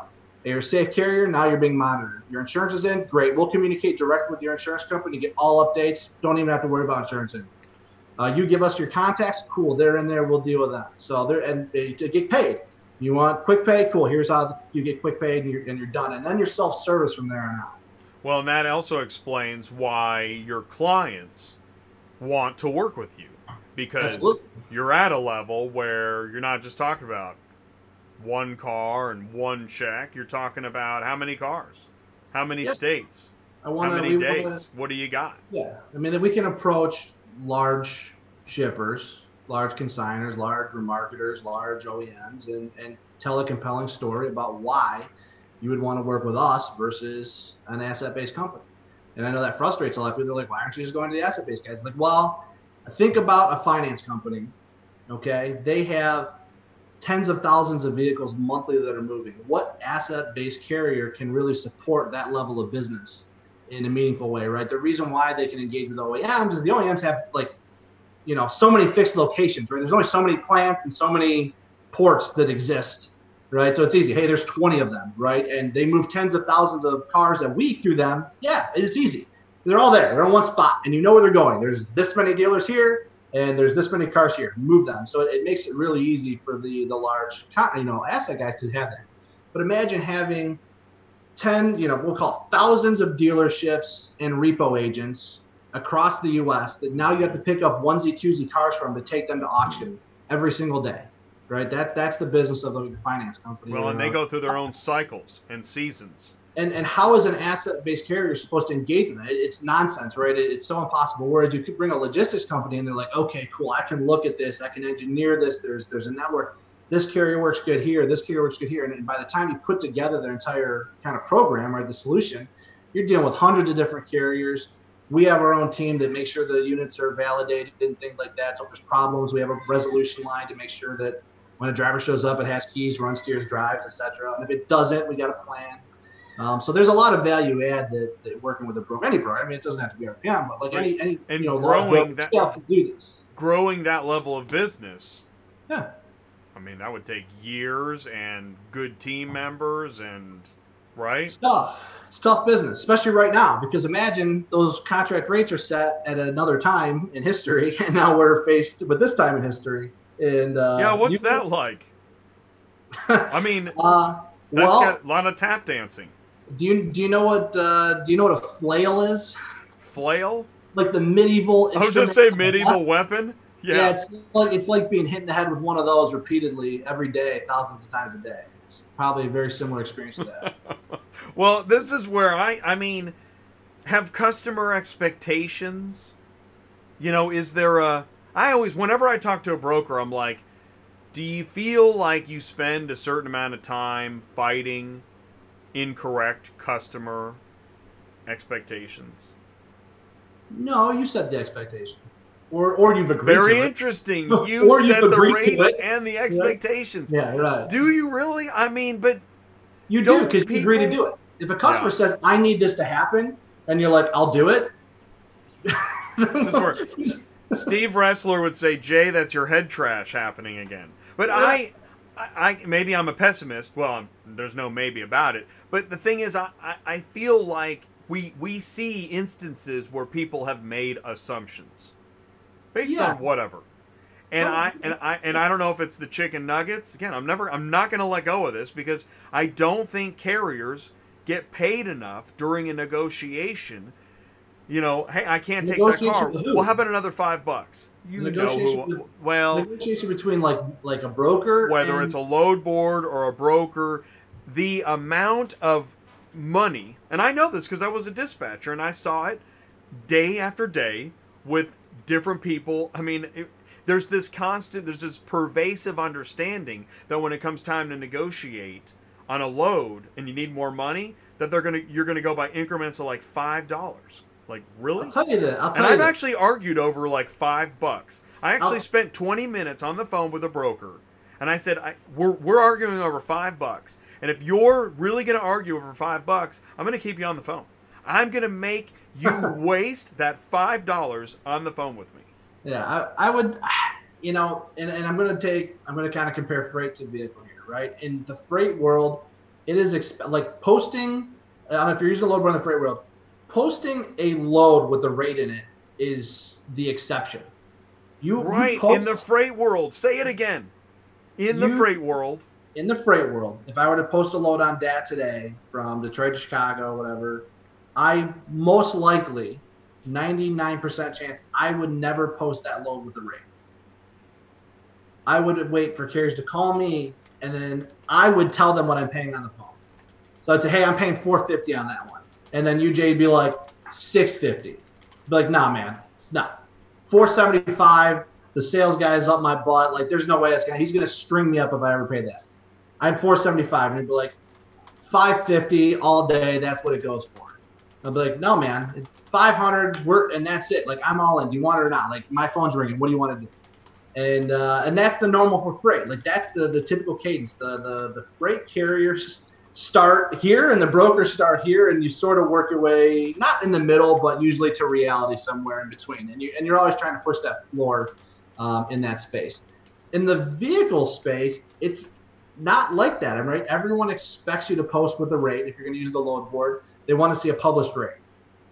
And then generally, no one's negotiating on that rate, or very little negotiation ever happens off that rate. So it's almost like that's just taken as gospel. And people are like, yep, $800, that's what it pays, done, you know? And then. To me, that suggests we're in a marketplace where the price of the loads has been set to work against the transporter. Because in the freight world, if you're negotiating 25, 50, 100, 200 on a regular basis, it would seem to me that's a marketplace that has puts a higher value on the actual transportation. No, because you're talking about a single unit, a single car versus a truckload. So imagine a drive-in. You got to compare apples to apples. You know, on a single unit, yeah, if I do $10, but what if you can haul 9 of those? Well, now it's really $100 essentially, right? And on a drive-in load, that's probably what we're arguing, $100. You know, depend if that, you know, the scale. Well, so let's compare apples to oranges. Do you think? Because I know this gets asked, but you can answer this.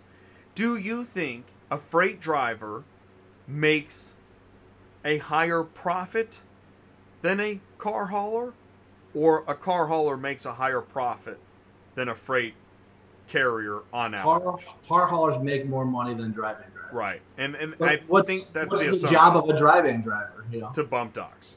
Load it up, boop, boop, boop, you know, drive away. You know? Like, but if you compare like a flatbed guy, now you're starting to get into the more specialized type of business where they got to go out, they got to tarp a load, they got to chain it, they got to check on it every so often, right? There's definitely like a higher caliber of driver that gets involved in that. So you get paid more. As a specialized driver, you get paid more. Do reefer carriers get paid more than? Are they at the higher end of freight? Sure. It's risk. Yeah. It's risk. Because risk and risk. diesel. You're doubling diesel, but yeah, it's risk you're taking on, right? Because if your temperature swings a little bit, you're looking at a total loss type scenario. And there's lots of it, right? It's all still supply and demand, right? Dry vans, there's millions of dry vans bumming around the road. Right, because that's And so much many less types of reefer. goods. Yeah, much less reefer and much less flatbed, and then much less auto hauling. Right. Yeah, So I it's think size-wise, isn't auto haul like 10% the size of like general freight or less? I don't know. 1%. 1%? About that. Oh my gosh. I'm not exaggerating. It's about 1%. Wow. Now, if you look at, and people argue about how big the freight market is. I've seen numbers as high as 14 trillion as the kind of the freight market or whatever. But I mean, it's a trillion plus over a trillion in. I'm glad you said that. I have a few stats. I don't have them on screen because I try to put some stats together. But I've got, 17 million new cars manufactured last year. Okay, which has been that way for the last few years. And that's not. And this year it's going to be. I heard it's more like around 14, 13. That's what they changed their model to 14. It can be as low as 12 That actually still sounds high, given what's going on. Because again, right now, I do not think that. I read like, yes, a couple automakers are near like 80% capacity or something. I don't even know how that's possible because you're getting your parts from all over. Yeah, that's the problem. Global supply chain is very disrupted. Oh, it's so much not disrupted. It's a disaster. Sit in on an automotive webinar and listen to a supply chain and logistics person talk, and they're freaking out. Yeah, it's tough, but I think what you're going to see is a big move to nearshore manufacturing. So you're going to see obviously the U.S. right with Trump, right? I mean, you're going to, especially if he wins here in November, you're going to see a big push to the U.S. You're going to see Canada too, but you're going to see you're going to see some more localization of supply. Mexico, and Mexico, agreed. Yeah, Mexico, that's our huckleberry that's our local supplier. Agreed. Yeah. I mean, I think quality-wise, they're there. Well, a lot of plants are already there. A ton, right? It's a not ton. Like, it's not. This is not a new idea. And to hop on a plane and get down to Monterey is it's a 2-hour flight from Dallas, right? But even with versus a 6-hour flight to China. Even with COVID, now I was looking at so in North America, in most popular ports in North America, Veracruz, Mexico was #1. Veracruz is like the vehicle mecca too, and they move. Baltimore's too. Millions and millions of vehicles through there, yeah. And then and with COVID, I had heard their plants were behind our plants. Yeah. So there's some more bad news. Well, I think we bullied Mexico into opening before they were comfortable. Right. I mean, I think that's just what it came down to is that they had plans. Which in itself is an interesting headline. How often do you see that one? U.S. bullies Mexico into doing something. Right. America makes Mexico uncomfortable. Okay. All right. Now, 40 million used cars transported last year. Okay. 40 million, whereas if we said 17 million new cars manufactured, 20 million cars sold on wholesale, but 40 million used cars transported, something like that. Okay. For a total auto transport industry revenue of $11 billion last year ish. I mean, some of those numbers, vary wildly. Yeah. But now this is interesting. I saw this in an article. United Road in 2016 moved 3.5 million vehicles. Okay. Right, it'd be interesting. It'd be interesting. I see now. I read that. I'm like, man, I'd like to see what are the current numbers and how does that shake out among the fleets. Because I've looked at like top 100 carriers in North America, and that's mostly freight. You have to like really dig to find auto transport companies. Look at who's #1 right now. Is Jack Cooper still #1? Or they? Well, so I think it's United Road. Maybe if you combine the logistics and their asset together. But yeah, you're right. But think about it. Like, let's just pick on Jack Cooper. How many power units does Jack Cooper own? and operate, right? At their peak, 8,000.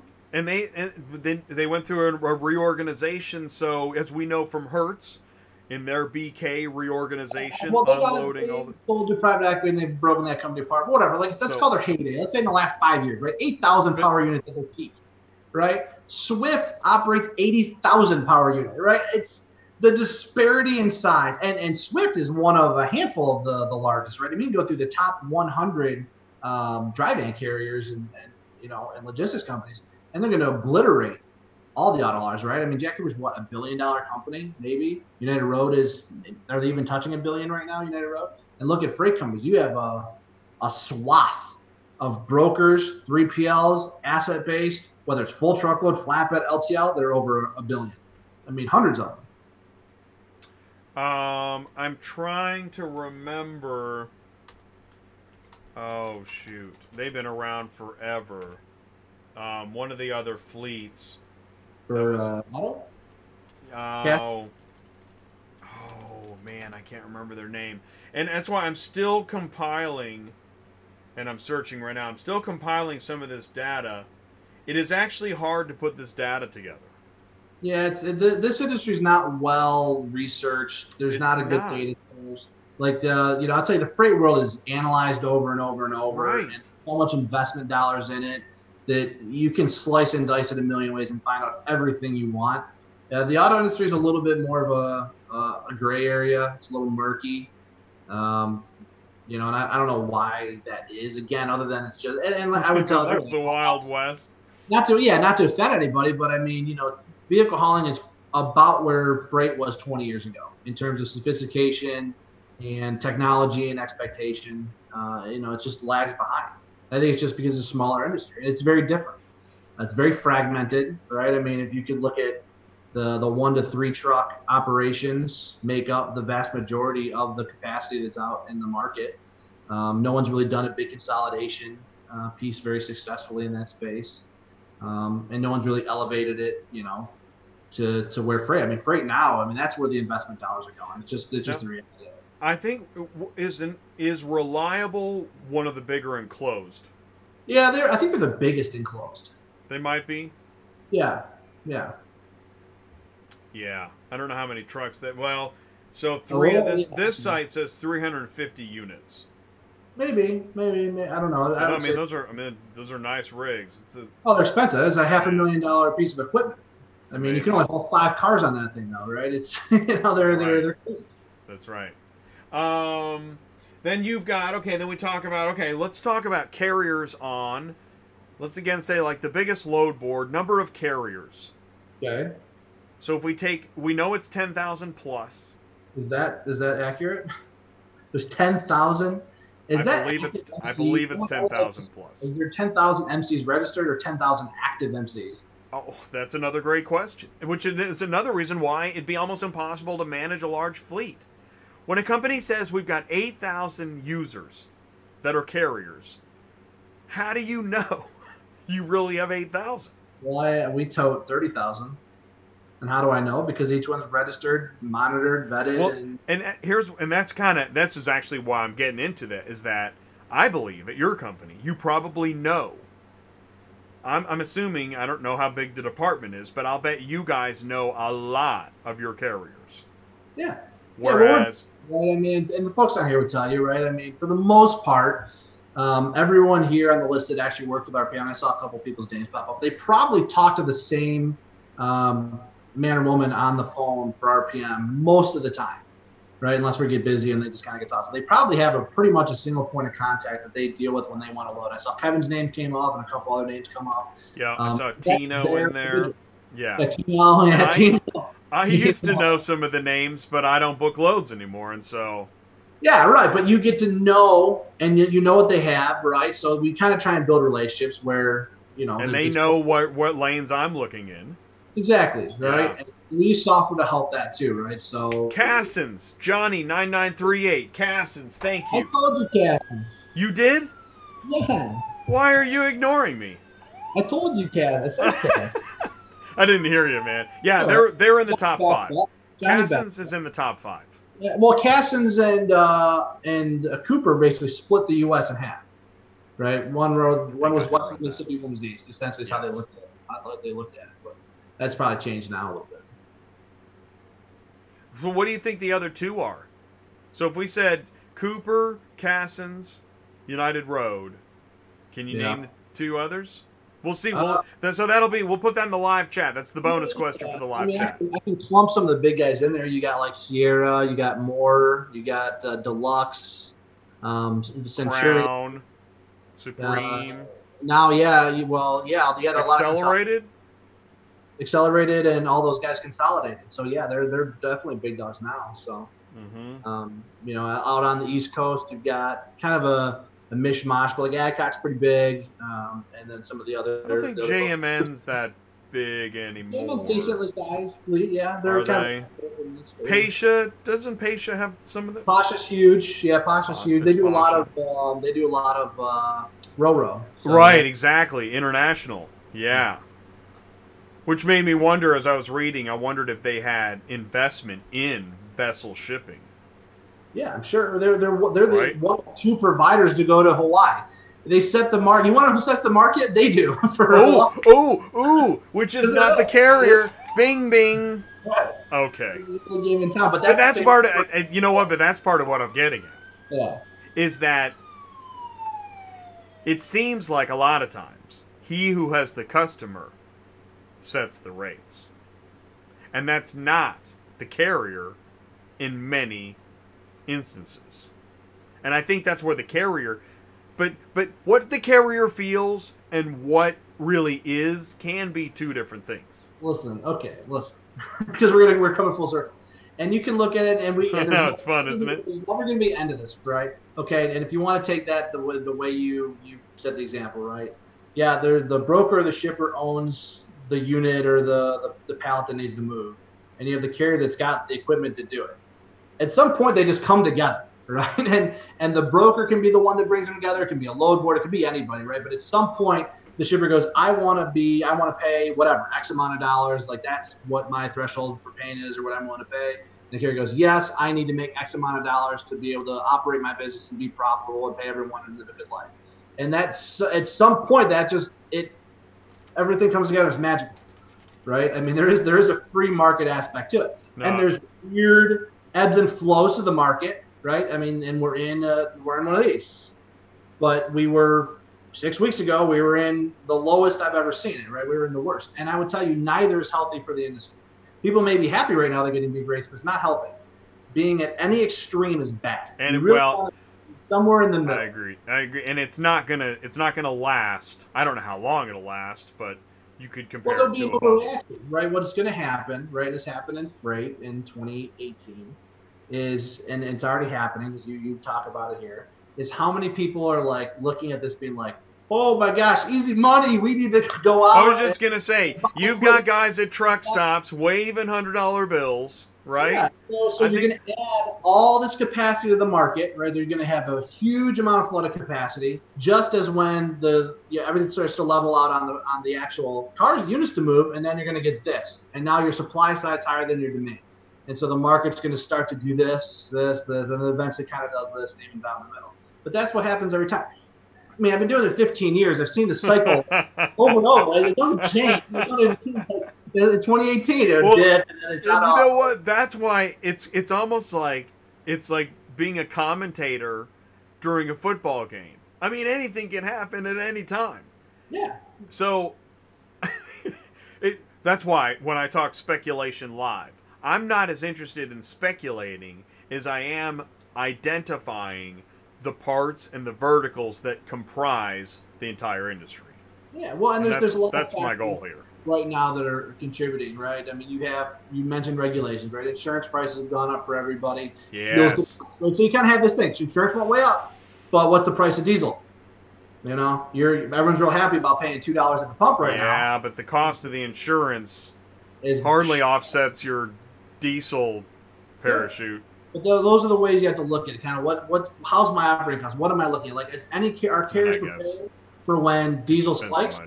Diesel's not going to be at $2 a gallon for the next 5 years, right? But is everybody ready for when fuel goes up? I mean, are we prepared for what that looks like? Well, and when fuel goes up, we're going to hear the green and zero emissions talk go up again too. Yeah, of course. And I think electric car hauling trucks are badass. I think that needs to be. Wow, you know that technology. Motors and see what we can do with those. Did you see that in industry news that from half to full they could charge it in 30 minutes? That was for the truck. Technology is crazy. That's crazy. That is crazy. It's just what's the infrastructure for that right now, right? So that's what's hard. I think. Right. Where are you going to charge it? Well, we know a place in El Paso. Oh, yeah? No. The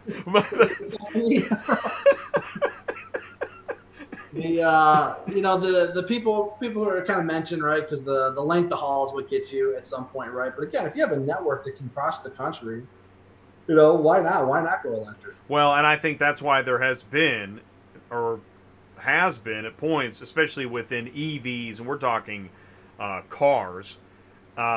We've seen over time, over the last several years, major initiatives to get charging locations in various locations, and you see them pop up. They're not universal. Well, that's the thing. You know what? You're right. Charging technology, types of batteries, types of chargers. In Europe, it is. In Europe, it's standard, mandated by the government. So it's regulated. Well, that's where. And then, don't you love it that we make fun of Europeans often enough to where we're not going to learn enough? But that's that's okay. Yeah, we have a European office. So, that's why I made the cat lady meme. I have a lot to learn, but only from people like me. Right? Okay, well done. That's where they say you just played yourself. Yeah. Well, right? You just played yourself. Hey, we haven't talked a lot about dealerships. Okay. I wrote down in my notes. Okay, so making deals with dealerships, pricing and just brokering in general, and also like clean home delivery, cleaning cars, cleaning trucks, COVID cleaning, customer COVID cleaning, etc. That's the topic. Home delivery? Well, yeah, so, home delivery, it's interesting. I keep talking about home delivery. I know it's not traditional car hauling. It's not. But correct. It's intersecting with, are you a company large enough to where you have a final mile division? Our RPM does do final mile, okay. Right? We've been thinking about it for probably the last year and a half, right? But not a lot. It's niche-y, and it was used for very specific reasons, and some customers right there trying to offer a certain customer experience, whatever. Well, 3 months ago, all of a sudden, everyone's like, we need to figure this out ASAP, right? I mean, it was all about how do we accommodate home deliveries and contactless delivery. So it really supercharged the need for it. But there's not, great answers in the industry for it, right? You have drivers that are used to, or carriers that are used to picking up at an auction and delivering to a dealer, or, delivering to an auction or whatever it is, right? And not used to, if you're, imagine, Jay, if you bought a car from, pick your favorite online retailer, whatever. Let's say it's a local dealer. We'll pick a big dog. We'll pick a big dog, right? You buy a car online, like shift.com. You go on there and you buy a car, right? Okay. And that car's shipped to your house. You've never seen this thing before, but you own it. You own this thing now. You paid online. You find it, whatever it is. It shows up. What's the first thing you're going to want to be able to do as that car shows up? You're going to want to actually see the car, right? I want to look it over. I want to get inside. I want to make sure everything's like the way it was represented on Christian Line. How long does a consumer need to do that? 30 minutes? 40 minutes? I don't know, whatever they need. A driver is like, I get paid by the hour. Like, I got to go. Like, I got cars to pick up. I'm hooking and booking. Let's rock and roll. Is that driver going to be patient and allow a customer to do their thing, look it over, ask questions, maybe? That's an awesome question. I'm going to ask it. I talk to final mile companies, and I'm going to ask that question. Wow. Do you know the answer to that? I mean, I don't know. Well, have you gotten feedback on it? People that are doing it right, you have to set that expectation. And that's how you sell the load when you're talking with drivers. Like, hey, this is what's going to happen. It's going to be time, and you kind of be upfront with people. Hey, this is a residential delivery. Like, we need clean equipment. We need professional drivers. We may request, hey, you need to be able to speak the language of the individual that you're going to deliver to, right? That may be important to whoever it is, and we want you to understand you're going into a neighborhood. Do you have equipment that can fit in a neighborhood? We don't want to set the expectation that a driver has to go out and meet you at a Walmart or whatever it is. We want you to be able to fit into a subdivision. So do you have a 3-car hauler or 2-car, whatever it is that can fit inside the neighborhood?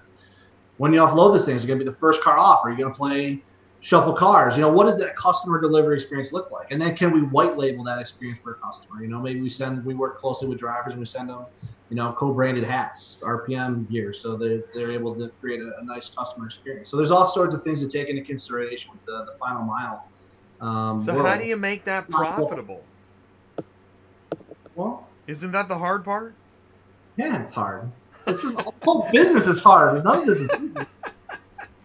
Well, that's one of the reasons I love to talk about final mile is it sounds hard. Yes. To see a profit on that. And that's why I go even further and talk about customer expectations. Yeah. Because I don't know about DoorDash and Uber Eats, but I can't imagine there's not a lot of profit margin in delivering people their food. Yeah. Right? It's just scale, right? You need and Amazon Prime didn't help. Right. Well, that's and we talk about that, right? And that's kind of cliche, is the Amazon Prime effect. But being able to offer like we do, right? We today have as RPM, we have a link that we send to customers, and we're like, hey, you can refresh this thing 1,000,000 times as much as you want to see where your car's at. Like we don't need someone to make 1,000,000 phone calls to us. It makes customers feel good. Like, hey, as long as I can see this thing bumming down the road and it has an ETA Saturday at noon, I feel good. Like I'm okay.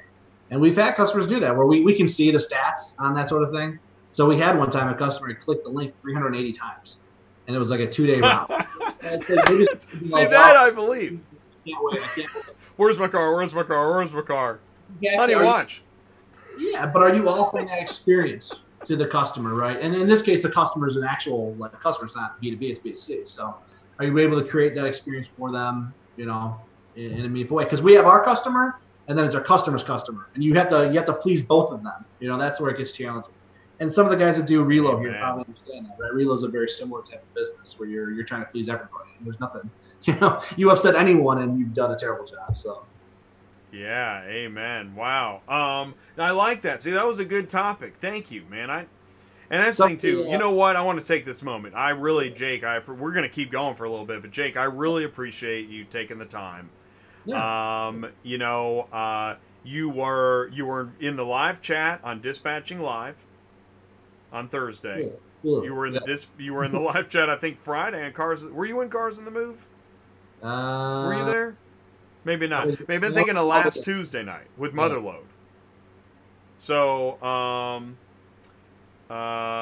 Jay asked, how is RPM going to make profit? Wally doesn't like us. Wally we don't pay shit, but I don't know. Oh. I think we pay out pretty good right now. And Wally, I didn't ask how RPM's going to be profitable. I was talking about home delivery, which, and that's why I made that image earlier.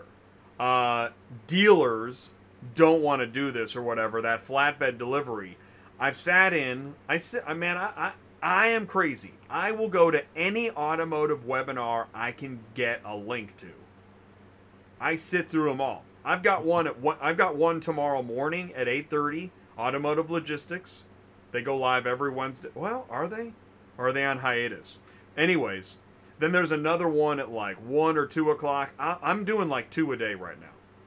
You're a braver man than me. Right, I'm crazy. Got nothing. Jay has nothing to do. So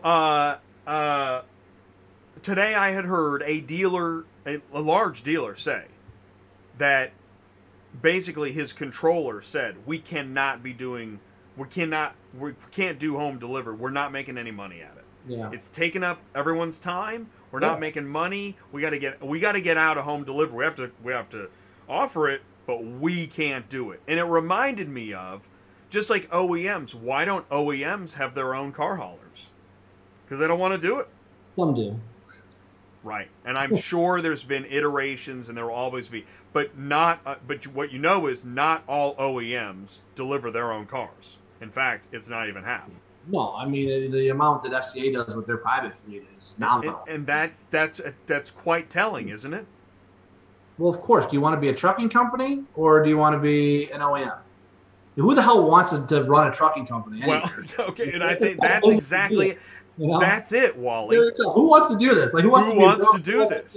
Trucking, like asset, non-asset. I don't care. This business is rough. Right? It is hard, and that's another reason why when I talk about great, Michael and the Europeans. See, we're not gonna learn from the Europeans. Dang it! No, listen, we got guys and you got to be careful. Our guys are in Amsterdam, right? So they're Dutch. The Dutch are like all 6'8". I mean, they're all ripped and gorgeous. You got to be careful. Awesome. they will beat you up. They're not sissies. They're tough. Well, I just saw a German electric.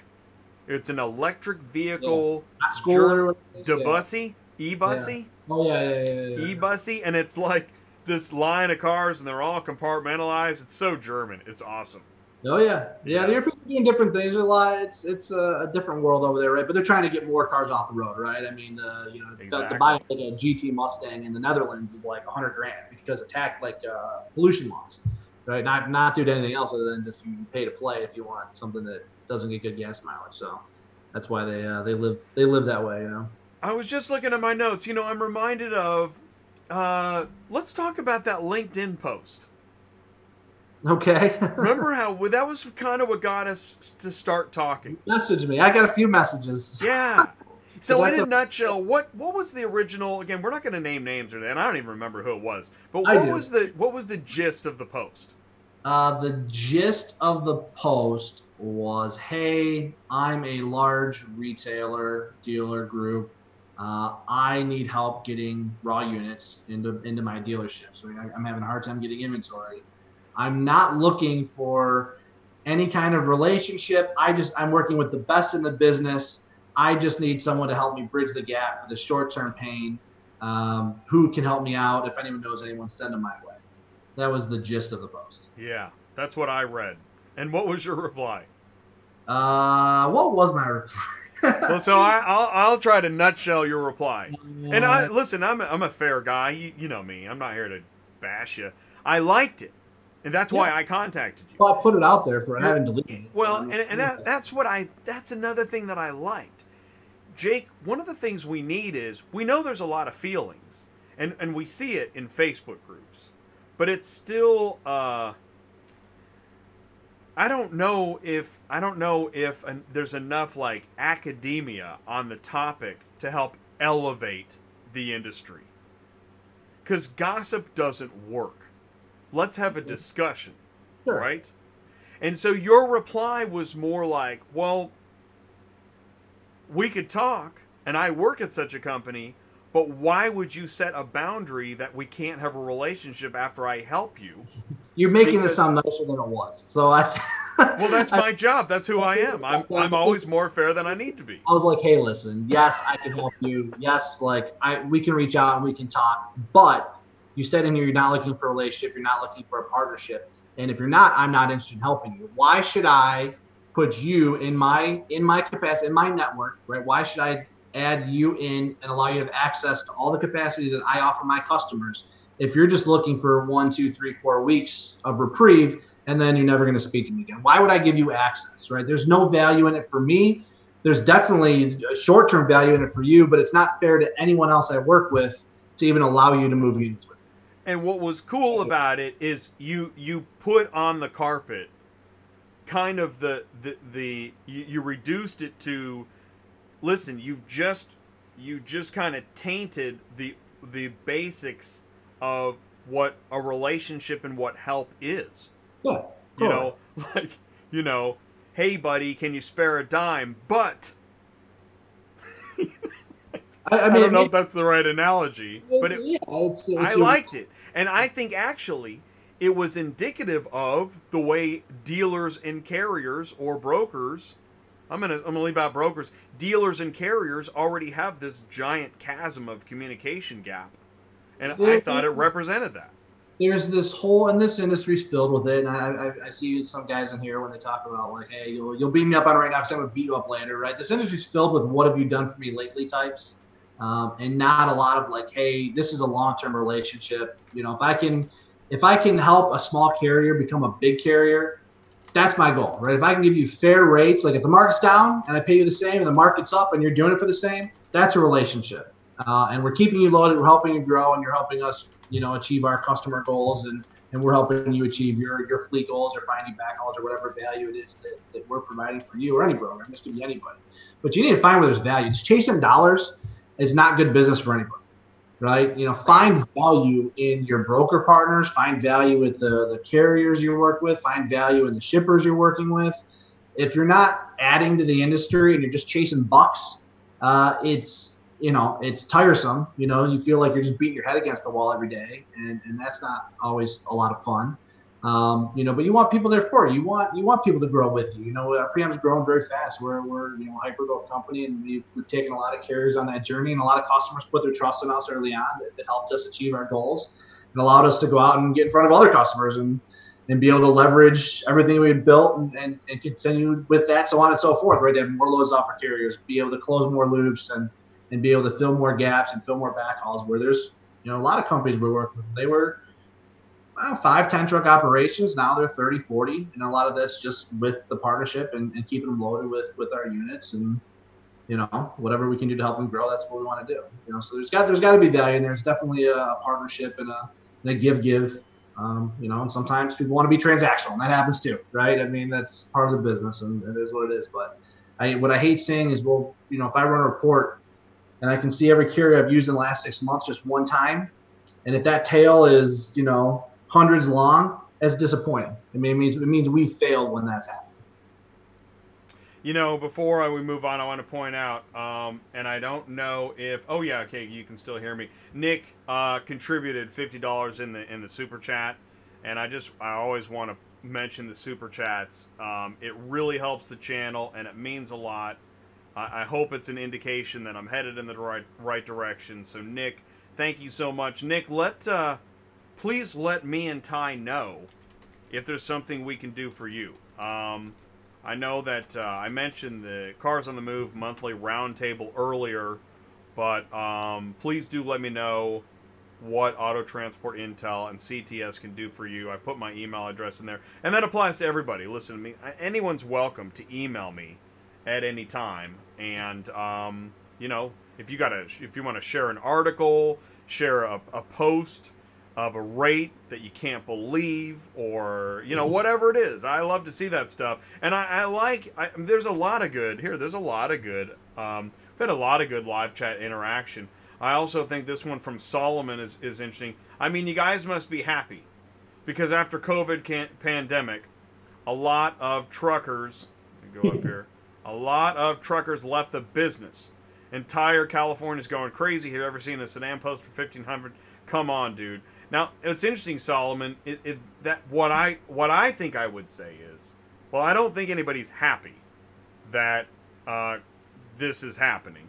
Now, seeing the market swing in the direction of carriers getting paid better than average, I think is good, as opposed to, I agree with you, wild swings, not good. But sometimes when the pendulum swings, and we could think of this in other social aspects and whatnot, we can really get philosophical with this, but sometimes the swing of a pendulum reminds us of how much we took something for granted, and also helps us recognize other parts of an ecosystem that we just didn't pay as much attention to before. Yeah, Jay, part of it is this market hides some of the folks that maybe just shouldn't be in the business, right? It allows people to enter and do a bad job or have a poorly run company, and through sheer force of will and brute force, they're able to pick off these loads that pay big money. And unfortunately, a lot of those individuals, they're the ones that give the bad name, right? Like, hey, this driver was a jerk. You just read a review on your show there with your favorite broker listed, right? That wasn't necessarily the broker's fault, right? They had hired a carrier that probably was doing it for cheap, or the cheapest guy that was out there, whatever, whoever accepted it. And it was a terrible customer experience, right? But those types of drivers that get in and jump in, they're able to do that right now because they don't have to be a very big company to be successful, right? So as soon as the market shakes a little bit, those folks are out, right? They're done. They're out of this business. They're moving on. When you have a nice stable market, it means you have good, well-run companies, professional drivers, people who are doing a good job, good brokers, good everybody, right? And that's the spot you want to be in. In a depressed market, everyone's going under. I mean, it's not good for anybody, right? It's only strong to really survive. But up here, you allow awful to thrive too.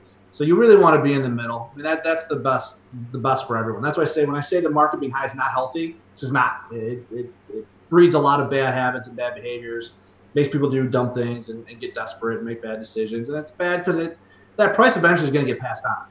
If the used car market, everyone's paying, like you mentioned it, someone talking about how expensive it is for the dealer to do business. They're paying 50, 60, 80, 100% premiums to move freight. That money's just going to get tossed into the price of used vehicles. Look at used car sales and see how much stuff's going for. You're seeing the prices go up. That's not just because of a lack of inventory. That's because transportation costs are so high. And you're going to continue to see that. Well, it appears, because I try to follow this, it appears there's a lot of factors when it comes to what's happening with the used car market right now. I do want to say this is that it's interesting too, and as the pendulum swings, whether it's the carrier that didn't have a solid business model or a broker that didn't have a solid business model, right? If you're living off the same leads everybody else is, if I talk about dicey. I talk about barrier to entry for carriers being low. The barrier to entry for a broker is the sludge. I mean, there's no barrier to entry. Oh man, it's nothing, right? I mean, and I've had carriers. That's the problem. I've seen carriers say that on Facebook, like, there's so many of them. They're like, where did you? I think someone just said, where did you get the idea to be a broker? I think it's how they started. Yeah, right. Like, but the same thing with same exact way. Why did you go out and get a hot shot and a wedge and start doing it? Because somebody said, "Oh, look how much money you can make. Look how easy this is. You just make some phone calls and money rains from the ceilings. They sell this dream." And I went to a hotel seminar and had a Philly cheesesteak. Who was it? You the other day or somebody? I don't know if it was in your chat or someone said like something about like is being a licensed broker worth or like getting a license to be a broker. I'm like, what the hell's a broker like? There's no such thing. Like, the fact that someone's out there selling to be a licensed broker is that's interesting you say that, because I tell you what, what gets really gnarly is when you look into groups that are talking about brokering laws and dispatching laws and like, grabbing the policeman and blowing the whistle and hey, he's bad and he's not bad. I mean, it gets really weird. Yeah, I mean, I don't even look. I don't play the law enforcement game because I just think that is. Groups, but I don't know. We're who we are, right? Our RPM, fortunately for us, I would never be part of an organization standing. So hey, I'm glad you said that because I saw a question earlier. I wrote it down. I wanted to ask it at the right time. Does RPM have a load board? Let's talk about technology for a minute. So we don't have what you'd consider a traditional load board. Okay. We do have carriers that are basically on, our email list. So we'll present loads out through email blasts or through just your relationships or whatever. That's kind of how we operate today. I think we've discussed kind of how to do that, right? It's like, do you want to publish all your available loads? Do you not? Does that, you mentioned earlier about people wanting to be really tight with their data. Well, there's always going to be people that'll scrape your data. Yeah, right. And I'm not the ultimate decision maker, you know what I mean? So it's not up to me, but I think we want ways, and we're approaching ways. How do we put, instead of using a load board, how do I put loads in front of carriers that they care about and want to see? I think that's the future we're heading in. So if we know you, we have information on you, or you've run those for us, let's say you run the Detroit-Nashville corridor or whatever. I only want to put loads in front of you that are within those areas that you're going to care about and more likely to accept. Instead of having you, kind of wade through all this different trash or do your own searches. Like, why, again, frictionless. Why make drivers do this work? Why make carriers do this work? If I can present to you loads you'll want to take from me with like a buy it now, that's going to be, kind of the future that we head down. So on that note, if you want to be a carrier in the RPM network, what do you do? So you can go to rpmcarriers.com, and that's kind of our vetting So if you there'll be like a little gating page there that you type your MC number in and see if you get in. But okay, you know, I would definitely. I mean that gets you through the setup process. I just posted in the live chat. So when I went to rpmcarriers.com, it pops up kind of a long link. Thanks for your interest. So RMIS is the essentially third-party system we use, registry monitoring. So that's the system. Okay, yeah, Things for us, monitors your authority, your safety scores, everything there is just kept track of to make sure you're still a good, upstanding carrier. And if you're not, like if something happens, your insurance gets deactivated, you lose your authority, whatever it is, your safety scores go wacky, you go to conditional or whatever. It'll turn you off on our system. So it's just a good way, a nice safety blanket for our customers. And I don't have 500 carrier compliance employees, right? So I don't need to have a whole floor of people, manage paperwork and all this other garbage. And so I just want to help. RMIS is what Jake was just talking about it. Registry Monitoring Insurance Services, and they're a third party that helps monitor whether a carrier is in good standing to the specifications I think that you need and right. Yeah, they work with for the carrier. Really, that's invisible to them. That's just the service that we pay for to make sure everything's being monitored. That's cool. That's cool. All right, so that's what you do. So if you want to work with RPM, is there more ways to contact you, or is that pretty much it? No, so that would be the setup process, which is usually like that's the hurdle. Hey, make sure that you can get set up and everything like that. But no, we want carriers to contact the individual reps at RPM. If there's people tuning in here, you can always reach out to me. We break it out regionally, so we have regional managers. Kevin Williams, Mark Weiss. Is there a main phone number that I can post? Yeah, you can put our main phone number in there. It's probably on our website. I didn't. Let's see here. RPM. Let's go to. Is your main site RPM? No, it's RPM Carriers. RPMcarrier.com. RPMcarriers.com is like the RMS site, but if you go to RPMmoves.com. There we go. That's what I was looking for. RPMmoves.com. That's the main site. Yeah, but I'll send you like our office number. Yeah, perfect. Okay, yeah, RPMmoves.com is the main site. Yep. And then, I'm ready when you are. I'll just send it to you here. Okay, cool. In the Zoom so chat. then I'll post the phone number as well. And these are just main numbers. Well, this is Kevin. I just sent you Kevin's number, Kevin. So that's okay. Yeah, use Kevin. Can I post it? Yeah, fuck yeah, whatever. Well, I mean, I just unless there's an 800 number that you'd rather I post. I want everyone that wants to get through to somebody to talk to somebody immediately without going through menus, right? I guess that's my point, right? Yeah, cool. I can see through the phone tree and you kind of get someone, but I'll tell Kevin, hey, I was on the show, we talked. Cool. Jay published this. There's probably going to be carriers reaching out who are interested in working with us. And Kevin's, he's a pretty stand-up dude for the folks on here who know him. So that's well, and I mean, one of the parts of this entire exercise, I mean, because this is, I consider this to be the type of show that I plan on continuing to do. Upper level business conversation. I mean, we can get into types of flippers and we can do that. But actually, I don't think that's the right thing to do to help you grow your business. And I highly encourage, if you know somebody that wants to have this level of conversation about auto transport, please email me, autotransportintel@gmail.com. There is not enough of this happening in auto transport, and I've seen some interviews in auto transport, and they're lacking in, man, there's a lack of actual knowledge about this industry, and we need to help get it out of the crazy Wild West. Yes, I agree. Lack of substance is lack of substance. Thank you. And I think you touched on it a few times in some of the shows you talked about, but a lot of content gets published for the sake of being published, and it's to help with SEO.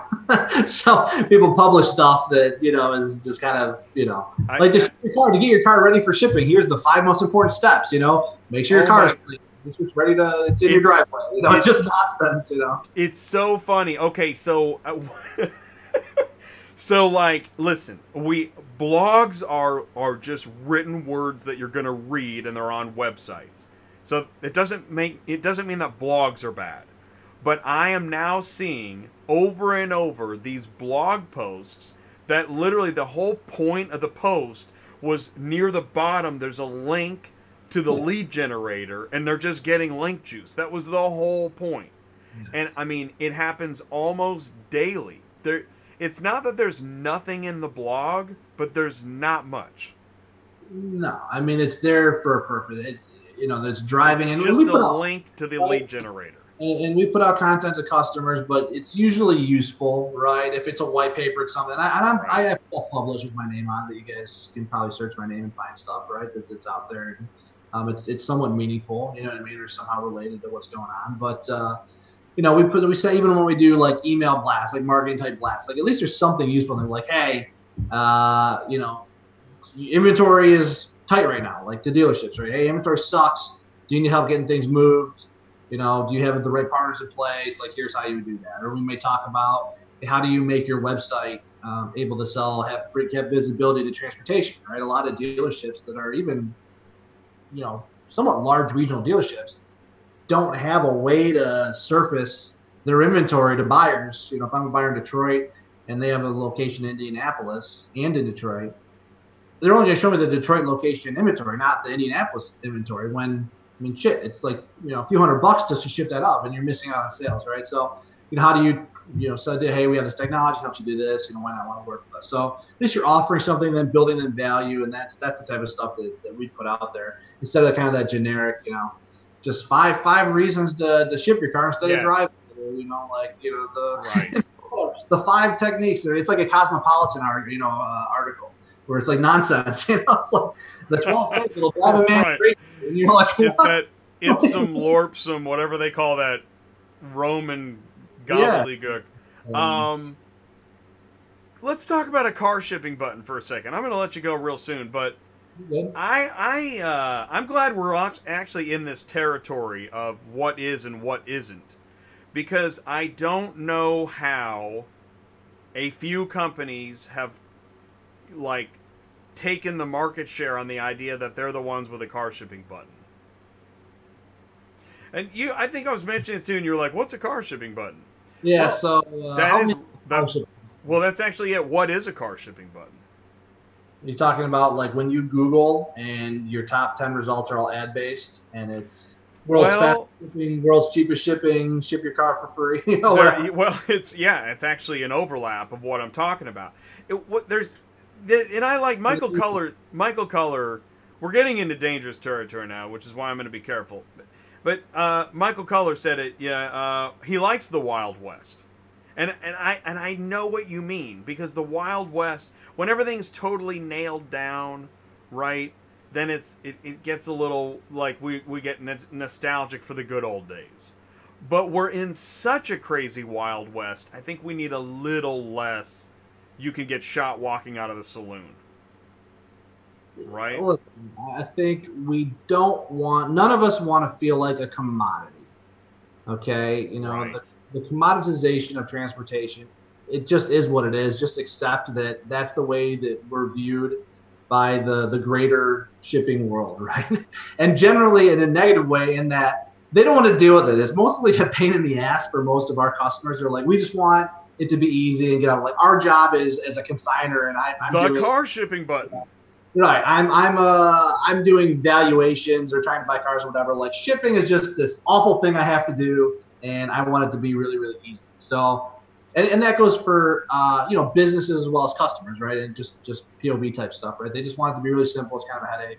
So yeah, I mean, those that have created, and if your car shipping button you're talking about is like when you're on eBay and you go, hey, like, you can ship your car with these guys for whatever, like quote with them, or your lease swap, or any of these websites that people buy on. You're talking about, hey, I can ship your car, go type. Is that what we're talking about? Well, I'm leaving it unspecific at the moment because I'm just enjoying the guessing. But part of what I'm getting at is that I feel like here's part of the Wild West that I think would be good to clean up, is that you've got people Googling cheap car shipping, and they literally don't see a problem with that or know what else they would do. And I think that's because there's a lack of visibility and information in car shipping. Who's Googling that, though? Are you talking about consumers or businesses? POV. I mean, all right, so POV people are, but if you go to...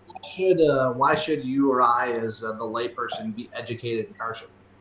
You know, truthfully, there is a time and a place, but the moment you feel like you need car shipping is not the moment you should be Googling cheap car shipping.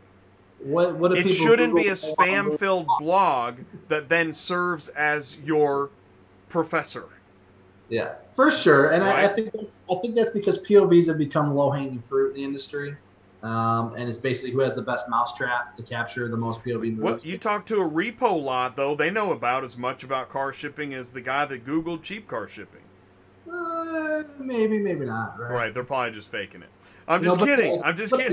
Any professional service you buy, unless you're like a weirdo like me, you probably don't do all that much research on it. Like if you want to move houses when you're doing a relocation, like what do you Google when you want to move furniture? You know, furniture haulers, or cheapest furniture. Nick points out something great. The newer generation's better at checking reviews. Right, there we go. Now we're headed in the right direction. But now there's fake reviews. Well, exactly. That's exactly right. Those reviews could be bought and sold. Exactly. Yeah. Oh, yeah. But that people want to see that, so everyone plays the game, right? I mean,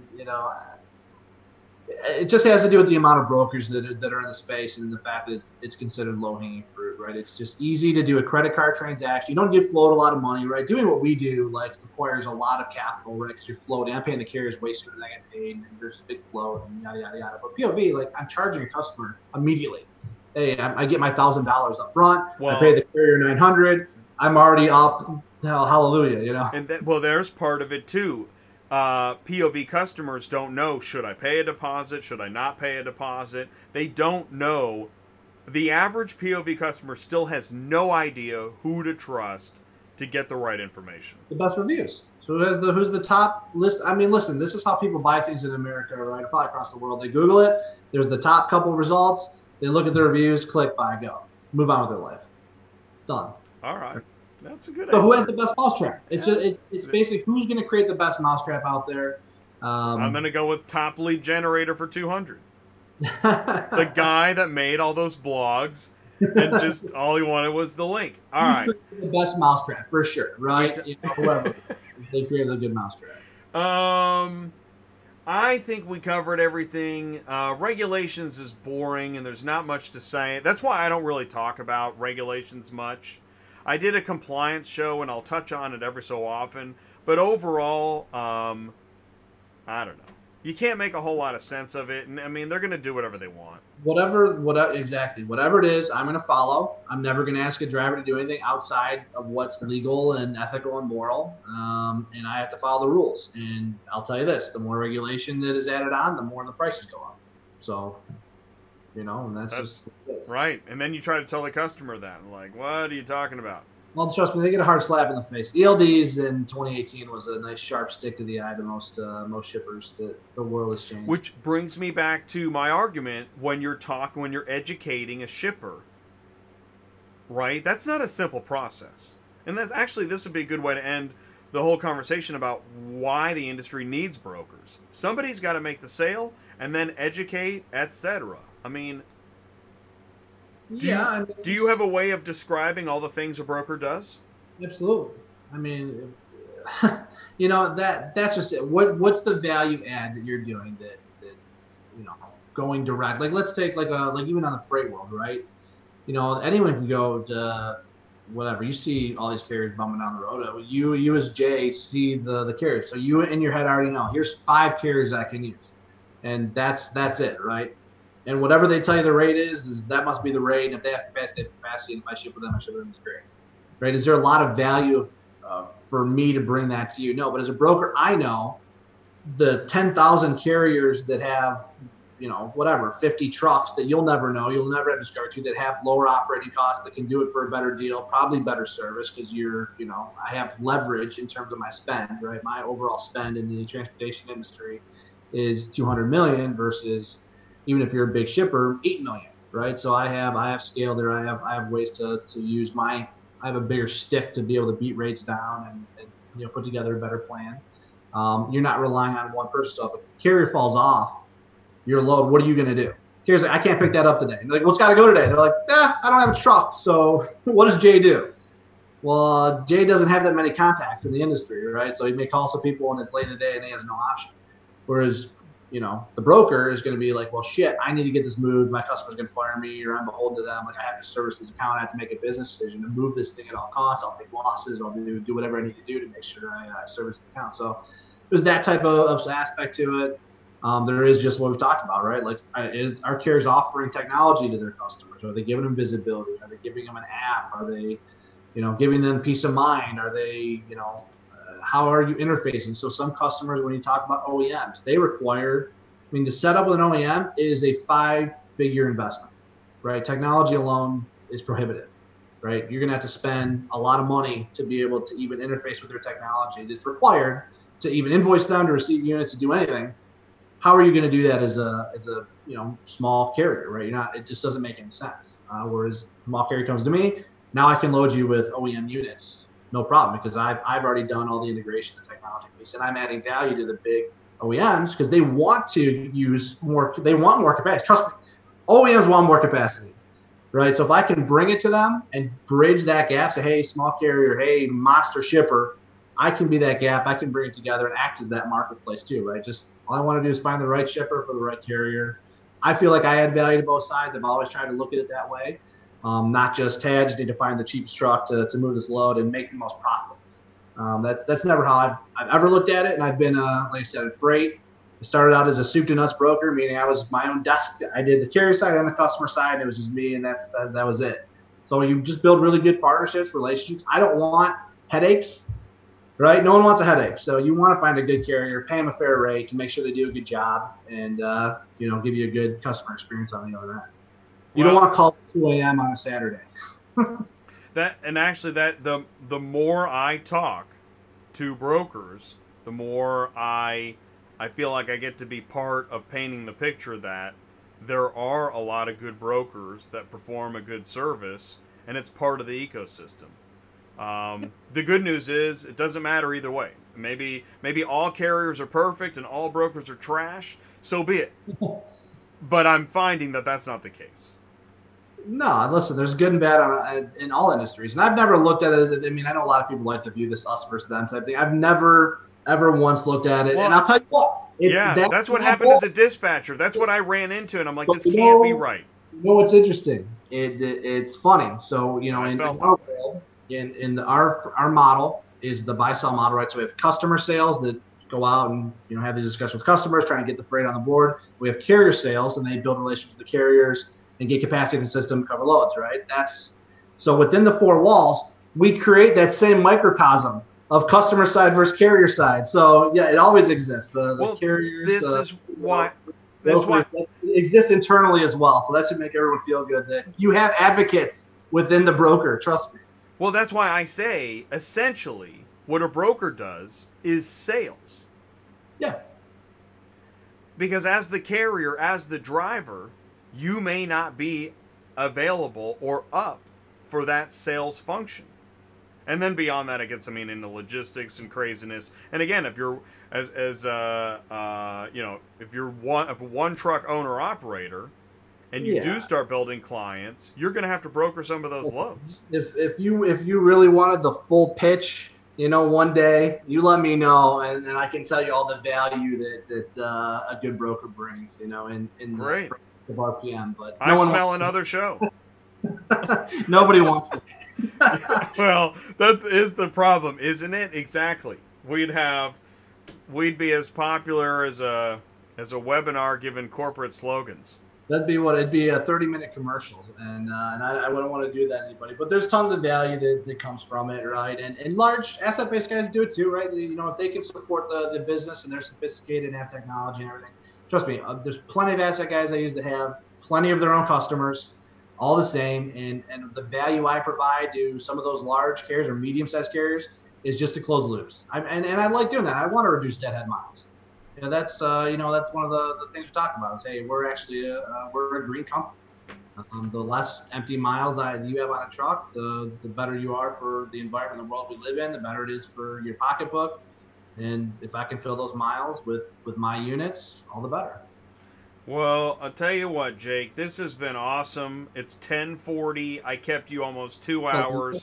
It's 11:40. Stayed up till midnight. It's 11:40, dude. Dude, Eastern time. Yeah, So I want to thank you so much. I mean, this has been a great show. I knew this was going to be great, and it was great. This was awesome. Well, yeah, no, I had a good time. I hope your audience had a good time and got some value. Yeah, well, we've both been checking out the live chat here and there, and you can't please all the people all the time, but I'm pretty sure we pleased most of the people. We're gonna go with the 80-20 rule, which counts as success.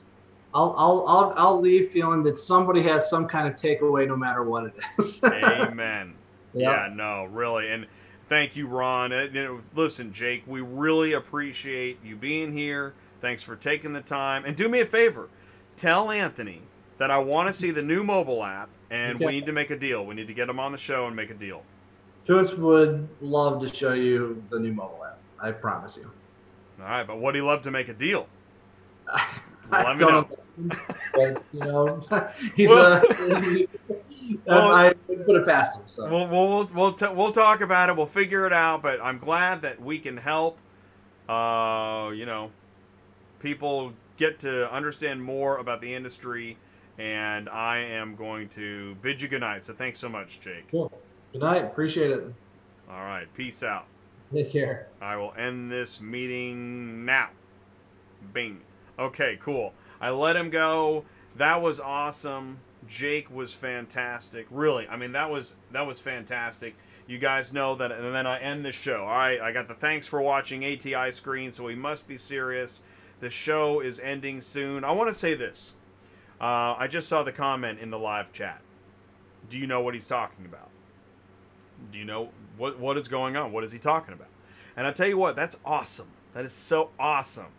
Because if we knew everything he was talking about all the time, if you knew what I was talking about, he was talking about, everybody knows what we're talking about, then we're not really learning much, are we? But when we're tested, we all remember there was that class, whatever it was, a seminar, whatever it was, and we're sitting there, we're like, yeah, what are they talking about? And if we could, hopefully, if there were a good educator, there's moments where we do know what they're talking about. And then there's moments where we don't, and we're learning, right? And we're pushing the boundaries of understanding of this industry. That's the whole point. That is what Auto Transport Intel is for. So, just like with Fight Club, you're supposed to go out and find somebody to bring back into the club. Do that. Tell somebody that is not watching this. Clearly not everybody's here, which I think is so crazy. Tell somebody. Oh my God. Listen, you got to watch Auto Transport Intel.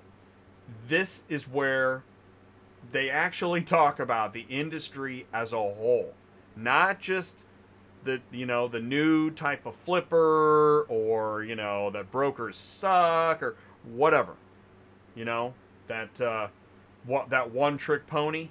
No, Auto Transport Intel, not a one-trick pony. You got to go there. You got to check it out. In fact, I'll do you a solid. Here's the link to episode 149, where Jay and Jake talked for 2 hours about the industry, and it never really got boring because they talked about pretty much everything. OEMs, auctions, dealers, services, equipment, loads, regulations, carriers, brokers, shippers, etc. It's a huge industry, and there is a lot of money to be made. And what concerns me is when people get so focused on the competition instead of learning and growing. Yeah, that's a problem. And if that's your focus, you got to get out of that, right? You got to get out of that. Learn something new. Recognize, we're in COVID. Everybody knows we're in COVID. This is no longer pre-COVID, and it certainly ain't post-COVID. We are in COVID, and this is the right time to learn, pivot, and grow. So go to autotransportintel.com, become an ATI insider, Join the Cars on the Move Roundtable. Send me an email, autotransportintel@gmail.com. Call Ty. Hey guys, Ty, CTS. Whoa. See, I hit a button. And there was Ty. In fact, you know what's really funny about that? I hit the Ty button, and he popped up on the screen. I was just going to type his phone number. He starts talking. 417-483-2764. Thanks, and have a great day. Listen, call Ty. Send me an email. Thanks for watching. Stay safe. Here comes the car hauler. Guys, I really appreciate it. Thank you so much for being a part of the experience. There's something new happening. I'm so proud to be near the tip of the spear. You're there too. Thanks for watching Auto Transport Intel, and I'll see you soon.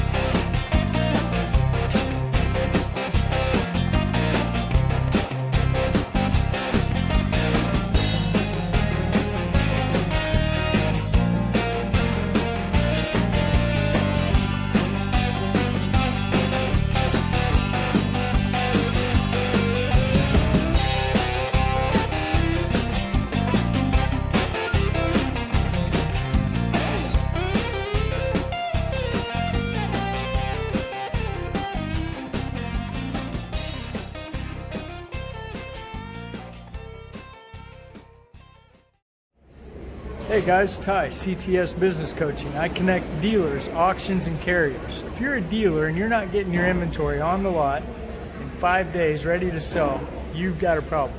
It's called interest. Like I'm telling you something you don't know. Give me a call. I can connect you with an auction and a carrier, and you can get your cars on the lot in 5 days or less. 417-483-2764. Thanks and have a great day.